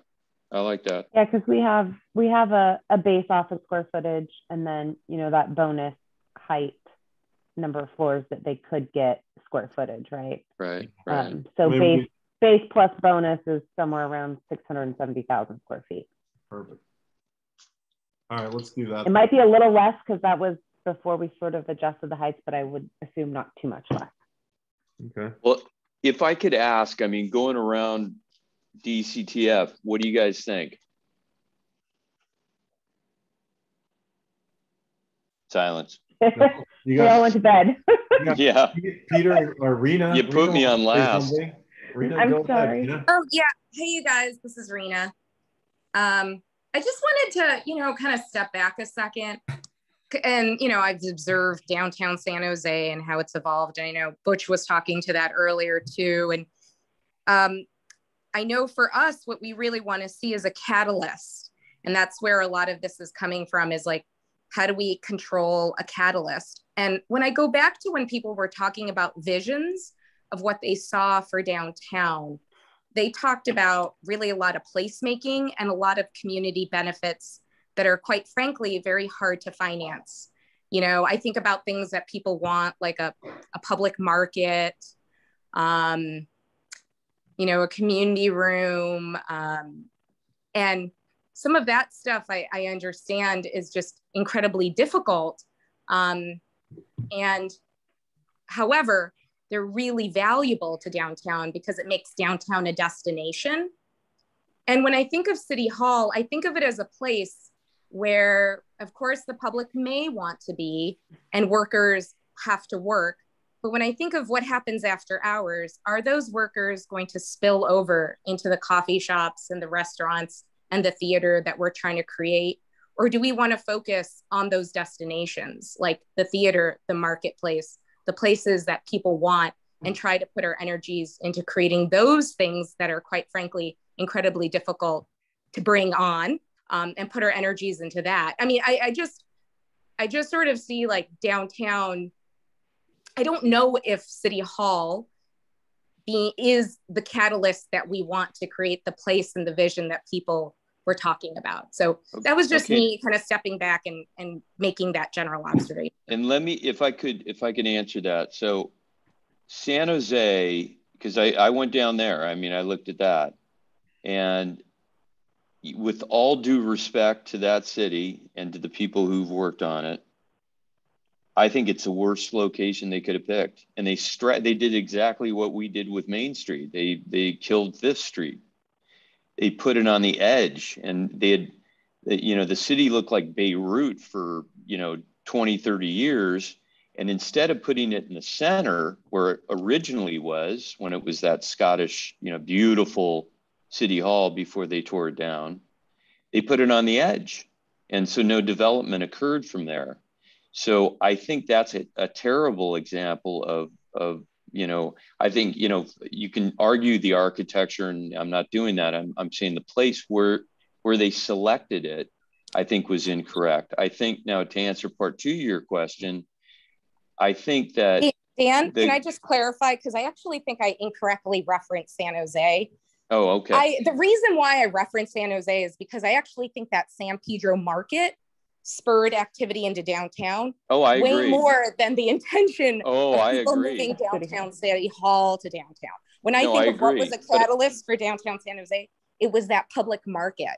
And so I just referenced like the same thought process, that people wanted City Hall, and I get that it wasn't well executed, but I do realize that the public market was this really important thing that created this catalyst. No, I agree with that. But now, to answer part 2 of your question, a guy coming out of an office, a lawyer, let's say it's not City Hall, it's a lawyer, he's just as thirsty for a beer as a guy from City Hall, right? I mean, they're, or what have you. It's will office workers want to get the heck out of the area they work in, or will they stay and either eat breakfast before, have lunch during? That's again, that we can go until 11 o'clock at night. I just think that— I hope not. Yeah, me too. But yeah, I just think that what I've heard, and again, and I welcome you guys, we can get on the phone with these folks that have done it, and that's what they're saying to us. They're saying it did it. So.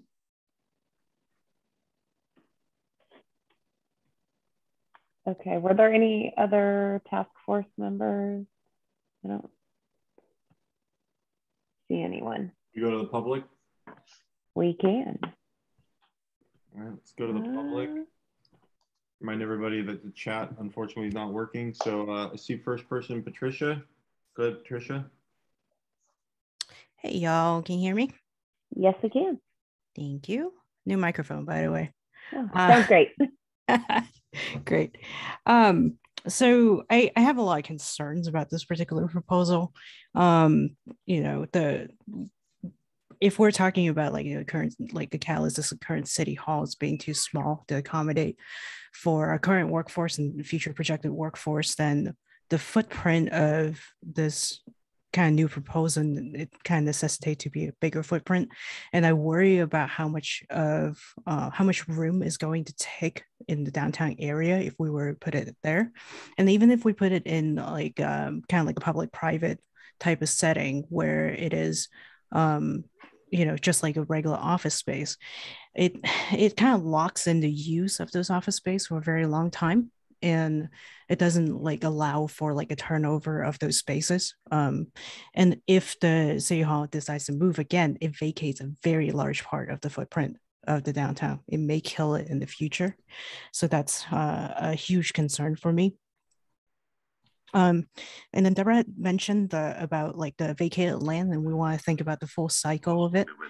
One of the things about the current city hall, it actually sits on a parcel that has a historically significant Robert Royston design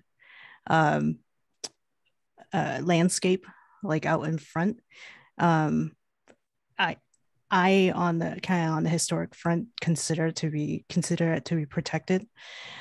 And also, like we've seen recently with the El Camino Real plan that there is a very active neighborhood over there that very much opposes building high density, like basically across the street over there. So I worry about the feasibility of trying to change the usage of that particular parcel.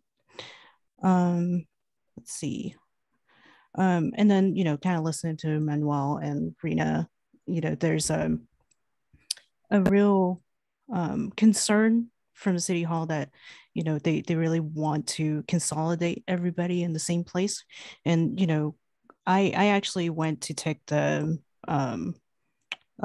calendar picture today for HLC, and I forget how our interactions are very different when we're all face to face, and I really miss that. So like I personally would discount this whole work remote thing. That would decrease the number of people like wanting to sit at the same place, because like the mode of work is very different. So I think I worry that we're trying to push the city into doing something that they're not ready to do. And then that said, I think investment by a city to kind of push things forward is a good thing. I think we're too focused on this idea of like doing the city hall. There are other things that we can do, that can incentivize developers. I mean, one of the things I've tossed around is that we need to do a garage anyway. I mean, maybe we can do like have the city build a garage and, but like have the plan ready and not execute on it until like we have developers committed into building. And kind of execute it at the same time, and maybe reduce the parking ratio for those buildings, as an incentive to spur development. We can get really, think outside the box on how the city can, invest in this parcel, like in these 10 block area to kind of push things to go. But yeah, so that's kind of like some of my points. I worry that we are going to sink too much time and energy and slush fund, if need be, into trying to investigate in this idea that I think it's very, very problematic at the first place. So and it's definitely, for me, this is taking energy away from focusing on how we can do the downtown right. And try to fit a square peg in a round hole. So that's all I have. Thank you. Thank you, Patricia. Thank you. Mary Grizzle was next. Go ahead, Mary. You can unmute yourself. Can you hear me? Yes, we can. Okay, first I'd like to say that there's more than one way to skin a cat. Manuel brought up the cost of building a city hall on city property versus leased property. A solution to that could be a swap, would be perfect between Swinson's property for the city-owned property and put his hotel in Block A. And as far as City Hall moving, we're not advocating that they move. We're advocating that they look at all the stats and all the, as far as every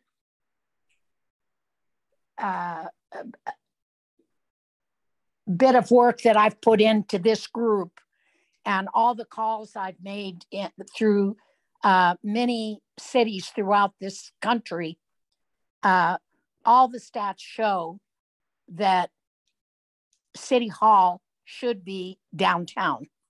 That it not only, well, let me say something else.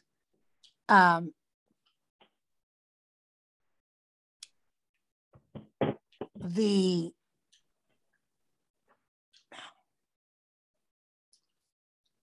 Don't look at me. I can't think of what I want to say. All the stats show that No. a city hall downtown makes money. Yeah, that all the stats show that a city hall downtown makes money for the downtown and spurs growth. But that's not what I wanted to say. I wanted to say something else, and it was important.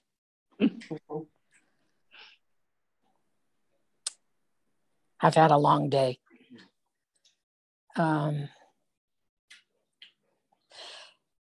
The city hall originally was moved from the downtown and put where it's in its location because the city was planning on building, tearing down all of this part of the old quad where my house is and putting and building a downtown that went all the way down to the El Camino, which would make it very good for City Hall to be where it's at. Right now, having City Hall where it's at doesn't make any sense. It's in an area where it's all apartments, mostly all apartments, and it should be in a public place. Whether it's in a public place downtown or somewhere else, it should be in a public place where most of the people have access to it, easy access to it. And again, I'm very tired and I'm not speaking very well, but I think I got my point across. Thank you. Thank you, Mary. Appreciate it. Skip Pearson. Go ahead, Skip. Oh, yeah, I agree with what Mary said. Originally, back in the late 50s, the Warburton property was envisioned to have a city hall because back then, and even in the 60s, the idea was that the city was going to expand toward El Camino and eventually Warburton would be downtown. That hasn't happened in 55 years. It probably won't happen in another 55 years. It certainly is not what the old quad wants, and it's not what Rod wants. The city hall anywhere in the country is the heart of all downtowns. It's where everyone congregates. It's where the community interacts. It's the heart of the city, and they tore it away back in the 60s and took it to Warburton for what the reasons we were just talking about, which no longer stand true. So City Hall should be brought back, and it should be brought back on city-owned land. It won't cost any more to build it on City Hall land, on downtown land than it will cost on Warburton. And the Warburton property is much more valuable. It's 10 acres that City Hall is sitting on. That 10 acres is worth maybe $12 to $15 million per acre, not $6 million like that 2 years ago the Smith Group said, where they give 4 or 5 sale comps, and they didn't even give the addresses of where those properties were. That's not true. The property is worth $12 to $15 million an acre, and that's 10 acres just where City Hall is sitting, not where the Triton Museum, not where the 3-acre park is, just on City Hall itself. So if the city's looking for money, that's where they can get money. And all that surrounding area around Warburton is apartment houses. It's not single-story homes. It's built for multi-level living. And it would be perfect for affordable housing. And as Mary pointed out, on Warburton, you don't see any other businesses that are cropped up there in the last 55 years. But you put City Hall downtown, bring it back, and there'll be a slew of activity at all times. And furthermore, to have a huge office building with permanent people there is a plus. It's not a minus. If City Hall stays there for another 100 years, that's wonderful. That means you won't have a tech company every 10 years taking a whole block of downtown and then leaving, or the university taking over a whole block for itself. The existing 7-story building on the Commerce Building on the corner of Homestead and Lafayette, the university already owns, already rents space on the top 2 floors. So in essence, the city's not going to be a landlord. They're not going to rent out all the office space that is required for any successful downtown. They're going to rent it out, if they rent it out at all, they're going to rent it out to entities like a tech company or the university. So City Hall employees, regardless of whether it's just City Hall or City Hall and the utilities, that's wonderful. That's fantastic. Those are the best possible tenants that you could possibly get in any building. And it is absolutely necessary to have a huge number of office space in any successful downtown. So it certainly should be investigated. And as far as how much space it would take up, as Manuel said, he thought that the existing 7-story Commerce Building at the corner of Lafayette and Homestead was 90,000 square feet. Well, just envision that. If you got 160,000 square feet, then you've got roughly 2 times that. So you build a building that's twice as high next door, or you duplicate that building and right beside it, and you've got enough for City Hall. If you want to add another 80,000, I don't know why it's necessary to have utilities close to City Hall. I don't understand that rationale, but if you want to have that, there's plenty of room there for that also. So that's not none of those are problems. And the advantages are so extreme that it definitely should be investigated, because the city paid almost $2 million 2 years ago for that Smith Group study. And the Smith Group didn't even analyze whether City Hall, when rebuilt, should be rebuilt downtown. They never analyzed it. They weren't told to analyze it, and they didn't analyze it. And that's something that should be analyzed. And we've got WRT now that's ready to do it. Ask them, find out, and get them on it. It's all plus. I'm done with my rant. Okay. Thank you, Skip. Thank you, Skip. Donna West. Let's please. Go ahead, Donna. Hi, I'll keep mine very short, but I'm tagging on to Skip to try to summarize what he was trying to say. We have ready-made employees. We have a city that's 150 years old or longer. The city's not going to go anywhere. They're not going to disappear. You know, we've got a city, we've got city employees, we have space, we have buildings that we're building. You know, let's connect these parts. This is the universe talking. We've got a transit-oriented destination near BART. We have everything. We've got the employees, the buildings, you know, and let's connect the developers to the public interests and ask WRT just to add on. And remember, City Hall is the people place. It's not a place where employees go and work. It's 120K and increasing population of Santa Clara, and City Hall is our building. We can put Deborah's art, we can put events that Anna's planning. Let's connect all these dots that we studied and build together in this building. It's going to be fabulous. You know, you can have the art gallery, you can have everything else, and the city employees will probably enjoy it. You know, so remember, it's a people place. It's a people building. It's a public building. You know, let's put it in a place by that transit oriented, and you have people living above it for Matthew, you know, so let's connect all these dots and do it.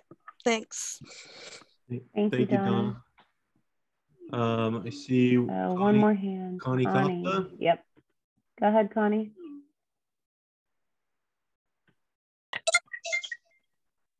And I have a little something to read. And it says, come on, get it up. Ooh, there's a lot of feedback, Connie. Hey, turn that thing off. Lisa Gilmore's father, Gary Gilmore, wanted the city hall downtown. I got it off. And he realized the mistake back in the 70s. And I wish they would have let him have his way by putting it back. But it was Lisa Gilmore, father, that said, we made a mistake and we need to bring it back. That's what I wanted to say. Thank you, Connie. You're welcome. Thank you, Connie. Go ahead, Jonathan. Sorry, clicking on the wrong one. Hold on. There we go. Go ahead, Jonathan. Oh, it looks like you permitted Bob. Hello, is this coming through? There we go. Awesome. Okay. So I want to say that I understand and appreciate that, you know, the city really needs to show that it's, you know, behind this plan and, you know, can get some things going. But I don't think I agree that downtown is the right place to put a city hall. It takes up a lot of the area, and I can look at examples I've seen even more recently about places where city halls are kind of in a downtown or an area, and they tend to not be all that activated. You know, Atascadero, California has this grand city hall building. It's a gorgeous park, but there's nothing around there. The downtown, there's no activity.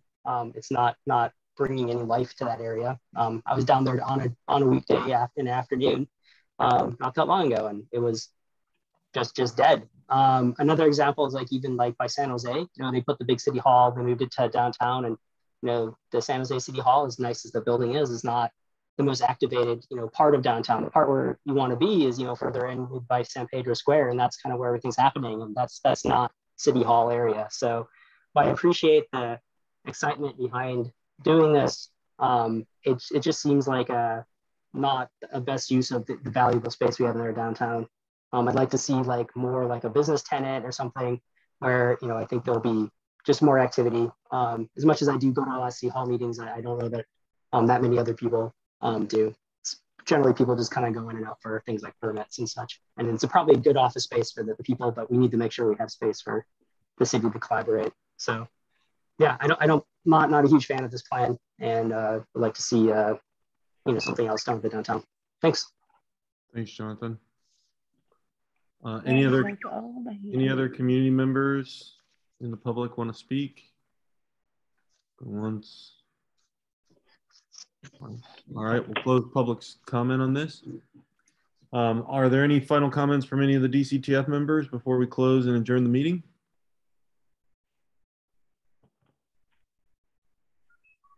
Oh. Can you hear me?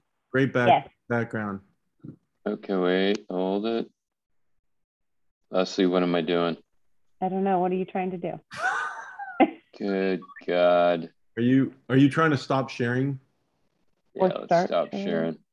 There we go. There you go. All right. So where are we at? Are we not going? Do we want to bring this up? Do we not want to bring it up? What do we want to do?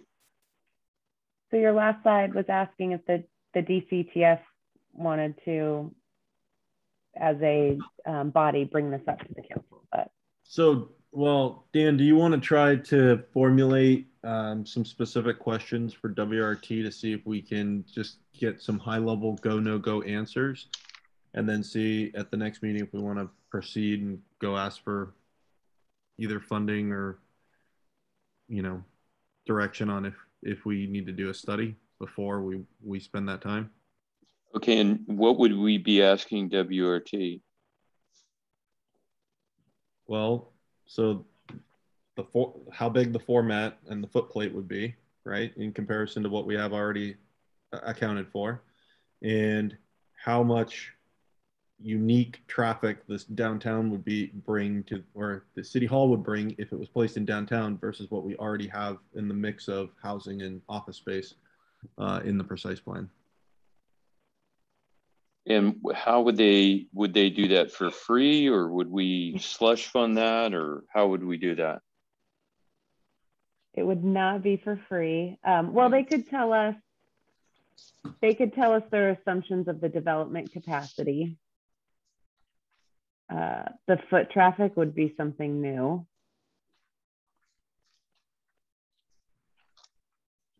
Okay. Can I just, I've had my hand up for a bit. I just want to make sure I understand. Dan, are you looking for a motion tonight to move forward, or you're just going to come back at the next meeting and ask for something more specific? What I was hoping for is that we could open this up to council, to go to council on behalf of DCTF and ask them to start investigating the feasibility of something like this. That was our intention. So that would take a motion, wouldn't it? Where we would all have to agree to take it to the city council? Correct. And it could be a light question as far as, could we look into this as far as, the feasibility of it? And I don't have my screen up. Dan, can I make a recommendation if that's okay? Sure. So I think I don't really think we need to flesh everything out, right? I would suggest before you go to council, we ask WRT, generally, this is what the task force would like to look at. I would ask them not to give us an exact scope or number, but just a general range of cost of what we think something like this could cost. And then we bring that back to the next meeting, and then the task force can make a determination if they'd like to make that request to council. And I think Leslie and I'm happy to join in that meeting just because of my previous work, but it would be, just taking all existing information, right? Something to the effect, analyze how a 160,000 square foot or 240,000 square foot city hall would lay out, what kind of benefits, if they can analyze what kind of benefits it could provide. And then separate from that, because I think this is a huge, huge effort and I don't want to increase the number too much, right? Depending on if you want to look at funding options, including public, it's late at night, public-private partnerships, how much would something like that would cost? And I would have a conversation that I'm not going to hold them to that number. I'm going to ask them to give me a range and be conservative on the higher side because I don't want to spend a lot of our money. But that will give you a little more information of the request you would make for council. That's kind of my perspective, but obviously you don't have to do that. You can just make the request. But whenever I go to council for a contract amendment, I'd like to generally have an idea of how much it's going to cost, especially for general fund money, because as you know, there's a lot of requests on that. So that's a thought. And like I said, I don't know, I think, if we have that conversation with WRT, hopefully, if it's just even that is too expensive to do, we can always come back and talk to you about it. But I would just see very high level. Are we talking 50,000 or I'm going to throw two big numbers. So no, are we talking 50,000 or are we talking 500,000, right? Just to give us a range of what they think. You're just looking for a ROM for services, right? Rough order of magnitude. Order of magnitude. That way, if you want to make this request to council, once they fund it, we can flesh out a scope that fits within that cost. But I think generally what you're looking for is you want to explore moving City Hall downtown based within the current plan, not limited by ownership. It can be private land or public land, and what kind of floor plates and square footage it would require based on the previous study that was completed. Separate from that, how much do you think a scope of work would cost to do a public-private partnership? And I would start that off by saying, if you're looking for, $300 million or $200 million, what kind of development would you have to be able to get $200 million out of it on top of everything else they have to spend in their profit? But I would make that part two, because I think your scope gets too big and too expensive at that point. I think Adam was saying that I would start with the first step, and then the second step could come later. But I generally would like to have a conversation with him just to have a range of number. I'd like that. With the task force. I'd be okay with that. So when would we do that? Because the problem is we got Christmas coming up, and I'm out of town for 2 weeks. Scoping document, right? We can send you a scoping list of questions and ask them to provide us a ROM to complete certain services and breakouts. So I can help you with that, Dan. You and I can figure and draft something up, get it over to Leslie, and then they could probably get us a cost back, or ROM back, I should say, because it's not going to be exactly specific. We'll have to define it by the next DCTF meeting. They should be able to ROM something pretty quick. I think that could be workable. And Leslie, if we run into any concerns or issues just because the work effort is too much to do this, right? Then we can probably send an email to the task force and let you know, and then you can reconsider your options at that point. Okay. Does that, all right? Okay, I just wanted to throw that out there if it makes sense for the group. Otherwise, we can do anything else, anything different on the task force votes on. Good suggestion, Manuel. Thank you. Yeah, I like it. All right, I don't see any other DCTF members' hands. So Dan, you and we'll figure out a time and we'll get something over to Leslie as early as possible. Okay, and before we go, I want to thank everybody who helped on the Reclaiming Our Downtown side for all those 5 a.m. calls, all those obscure cities. I appreciate it. And we'll get there. I appreciate all that work too. I know that, you have all put a lot of. Uh-oh. Oh, we lost you, Deborah. Yeah. I think she was saying you're great. So. Yes. Actually, I'm not. No, it wasn't me. Well, while we're in the moment, I just want to say they were all compliments. I heard it on my end. You all couldn't hear it. Good. Let me just say I've been in 7 public meetings in the last 2 weeks in which I spent hours and hours and hours listening to people say no. And this group is working hard to get to yes, and it's a pleasure. So I really appreciate that and the time. I do too. And thank you, Dan. Yeah, and I meant what I said in the beginning. Thank you guys. It's like 27 meetings, and Leslie and 23. Manuel. And, no, but we've had the communities. Oh, you. Well, yeah, all of us. Yeah. I stopped counting. All right.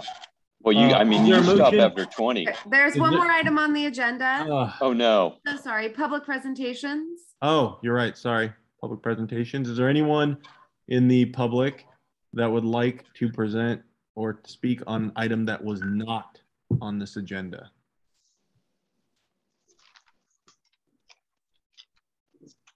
See no one. No one. All right. We'll close public presentations. And is there a motion to adjourn the meeting of November 18, 2021? And I just want to say before we adjourn, there were no mistakes in the script. It happened.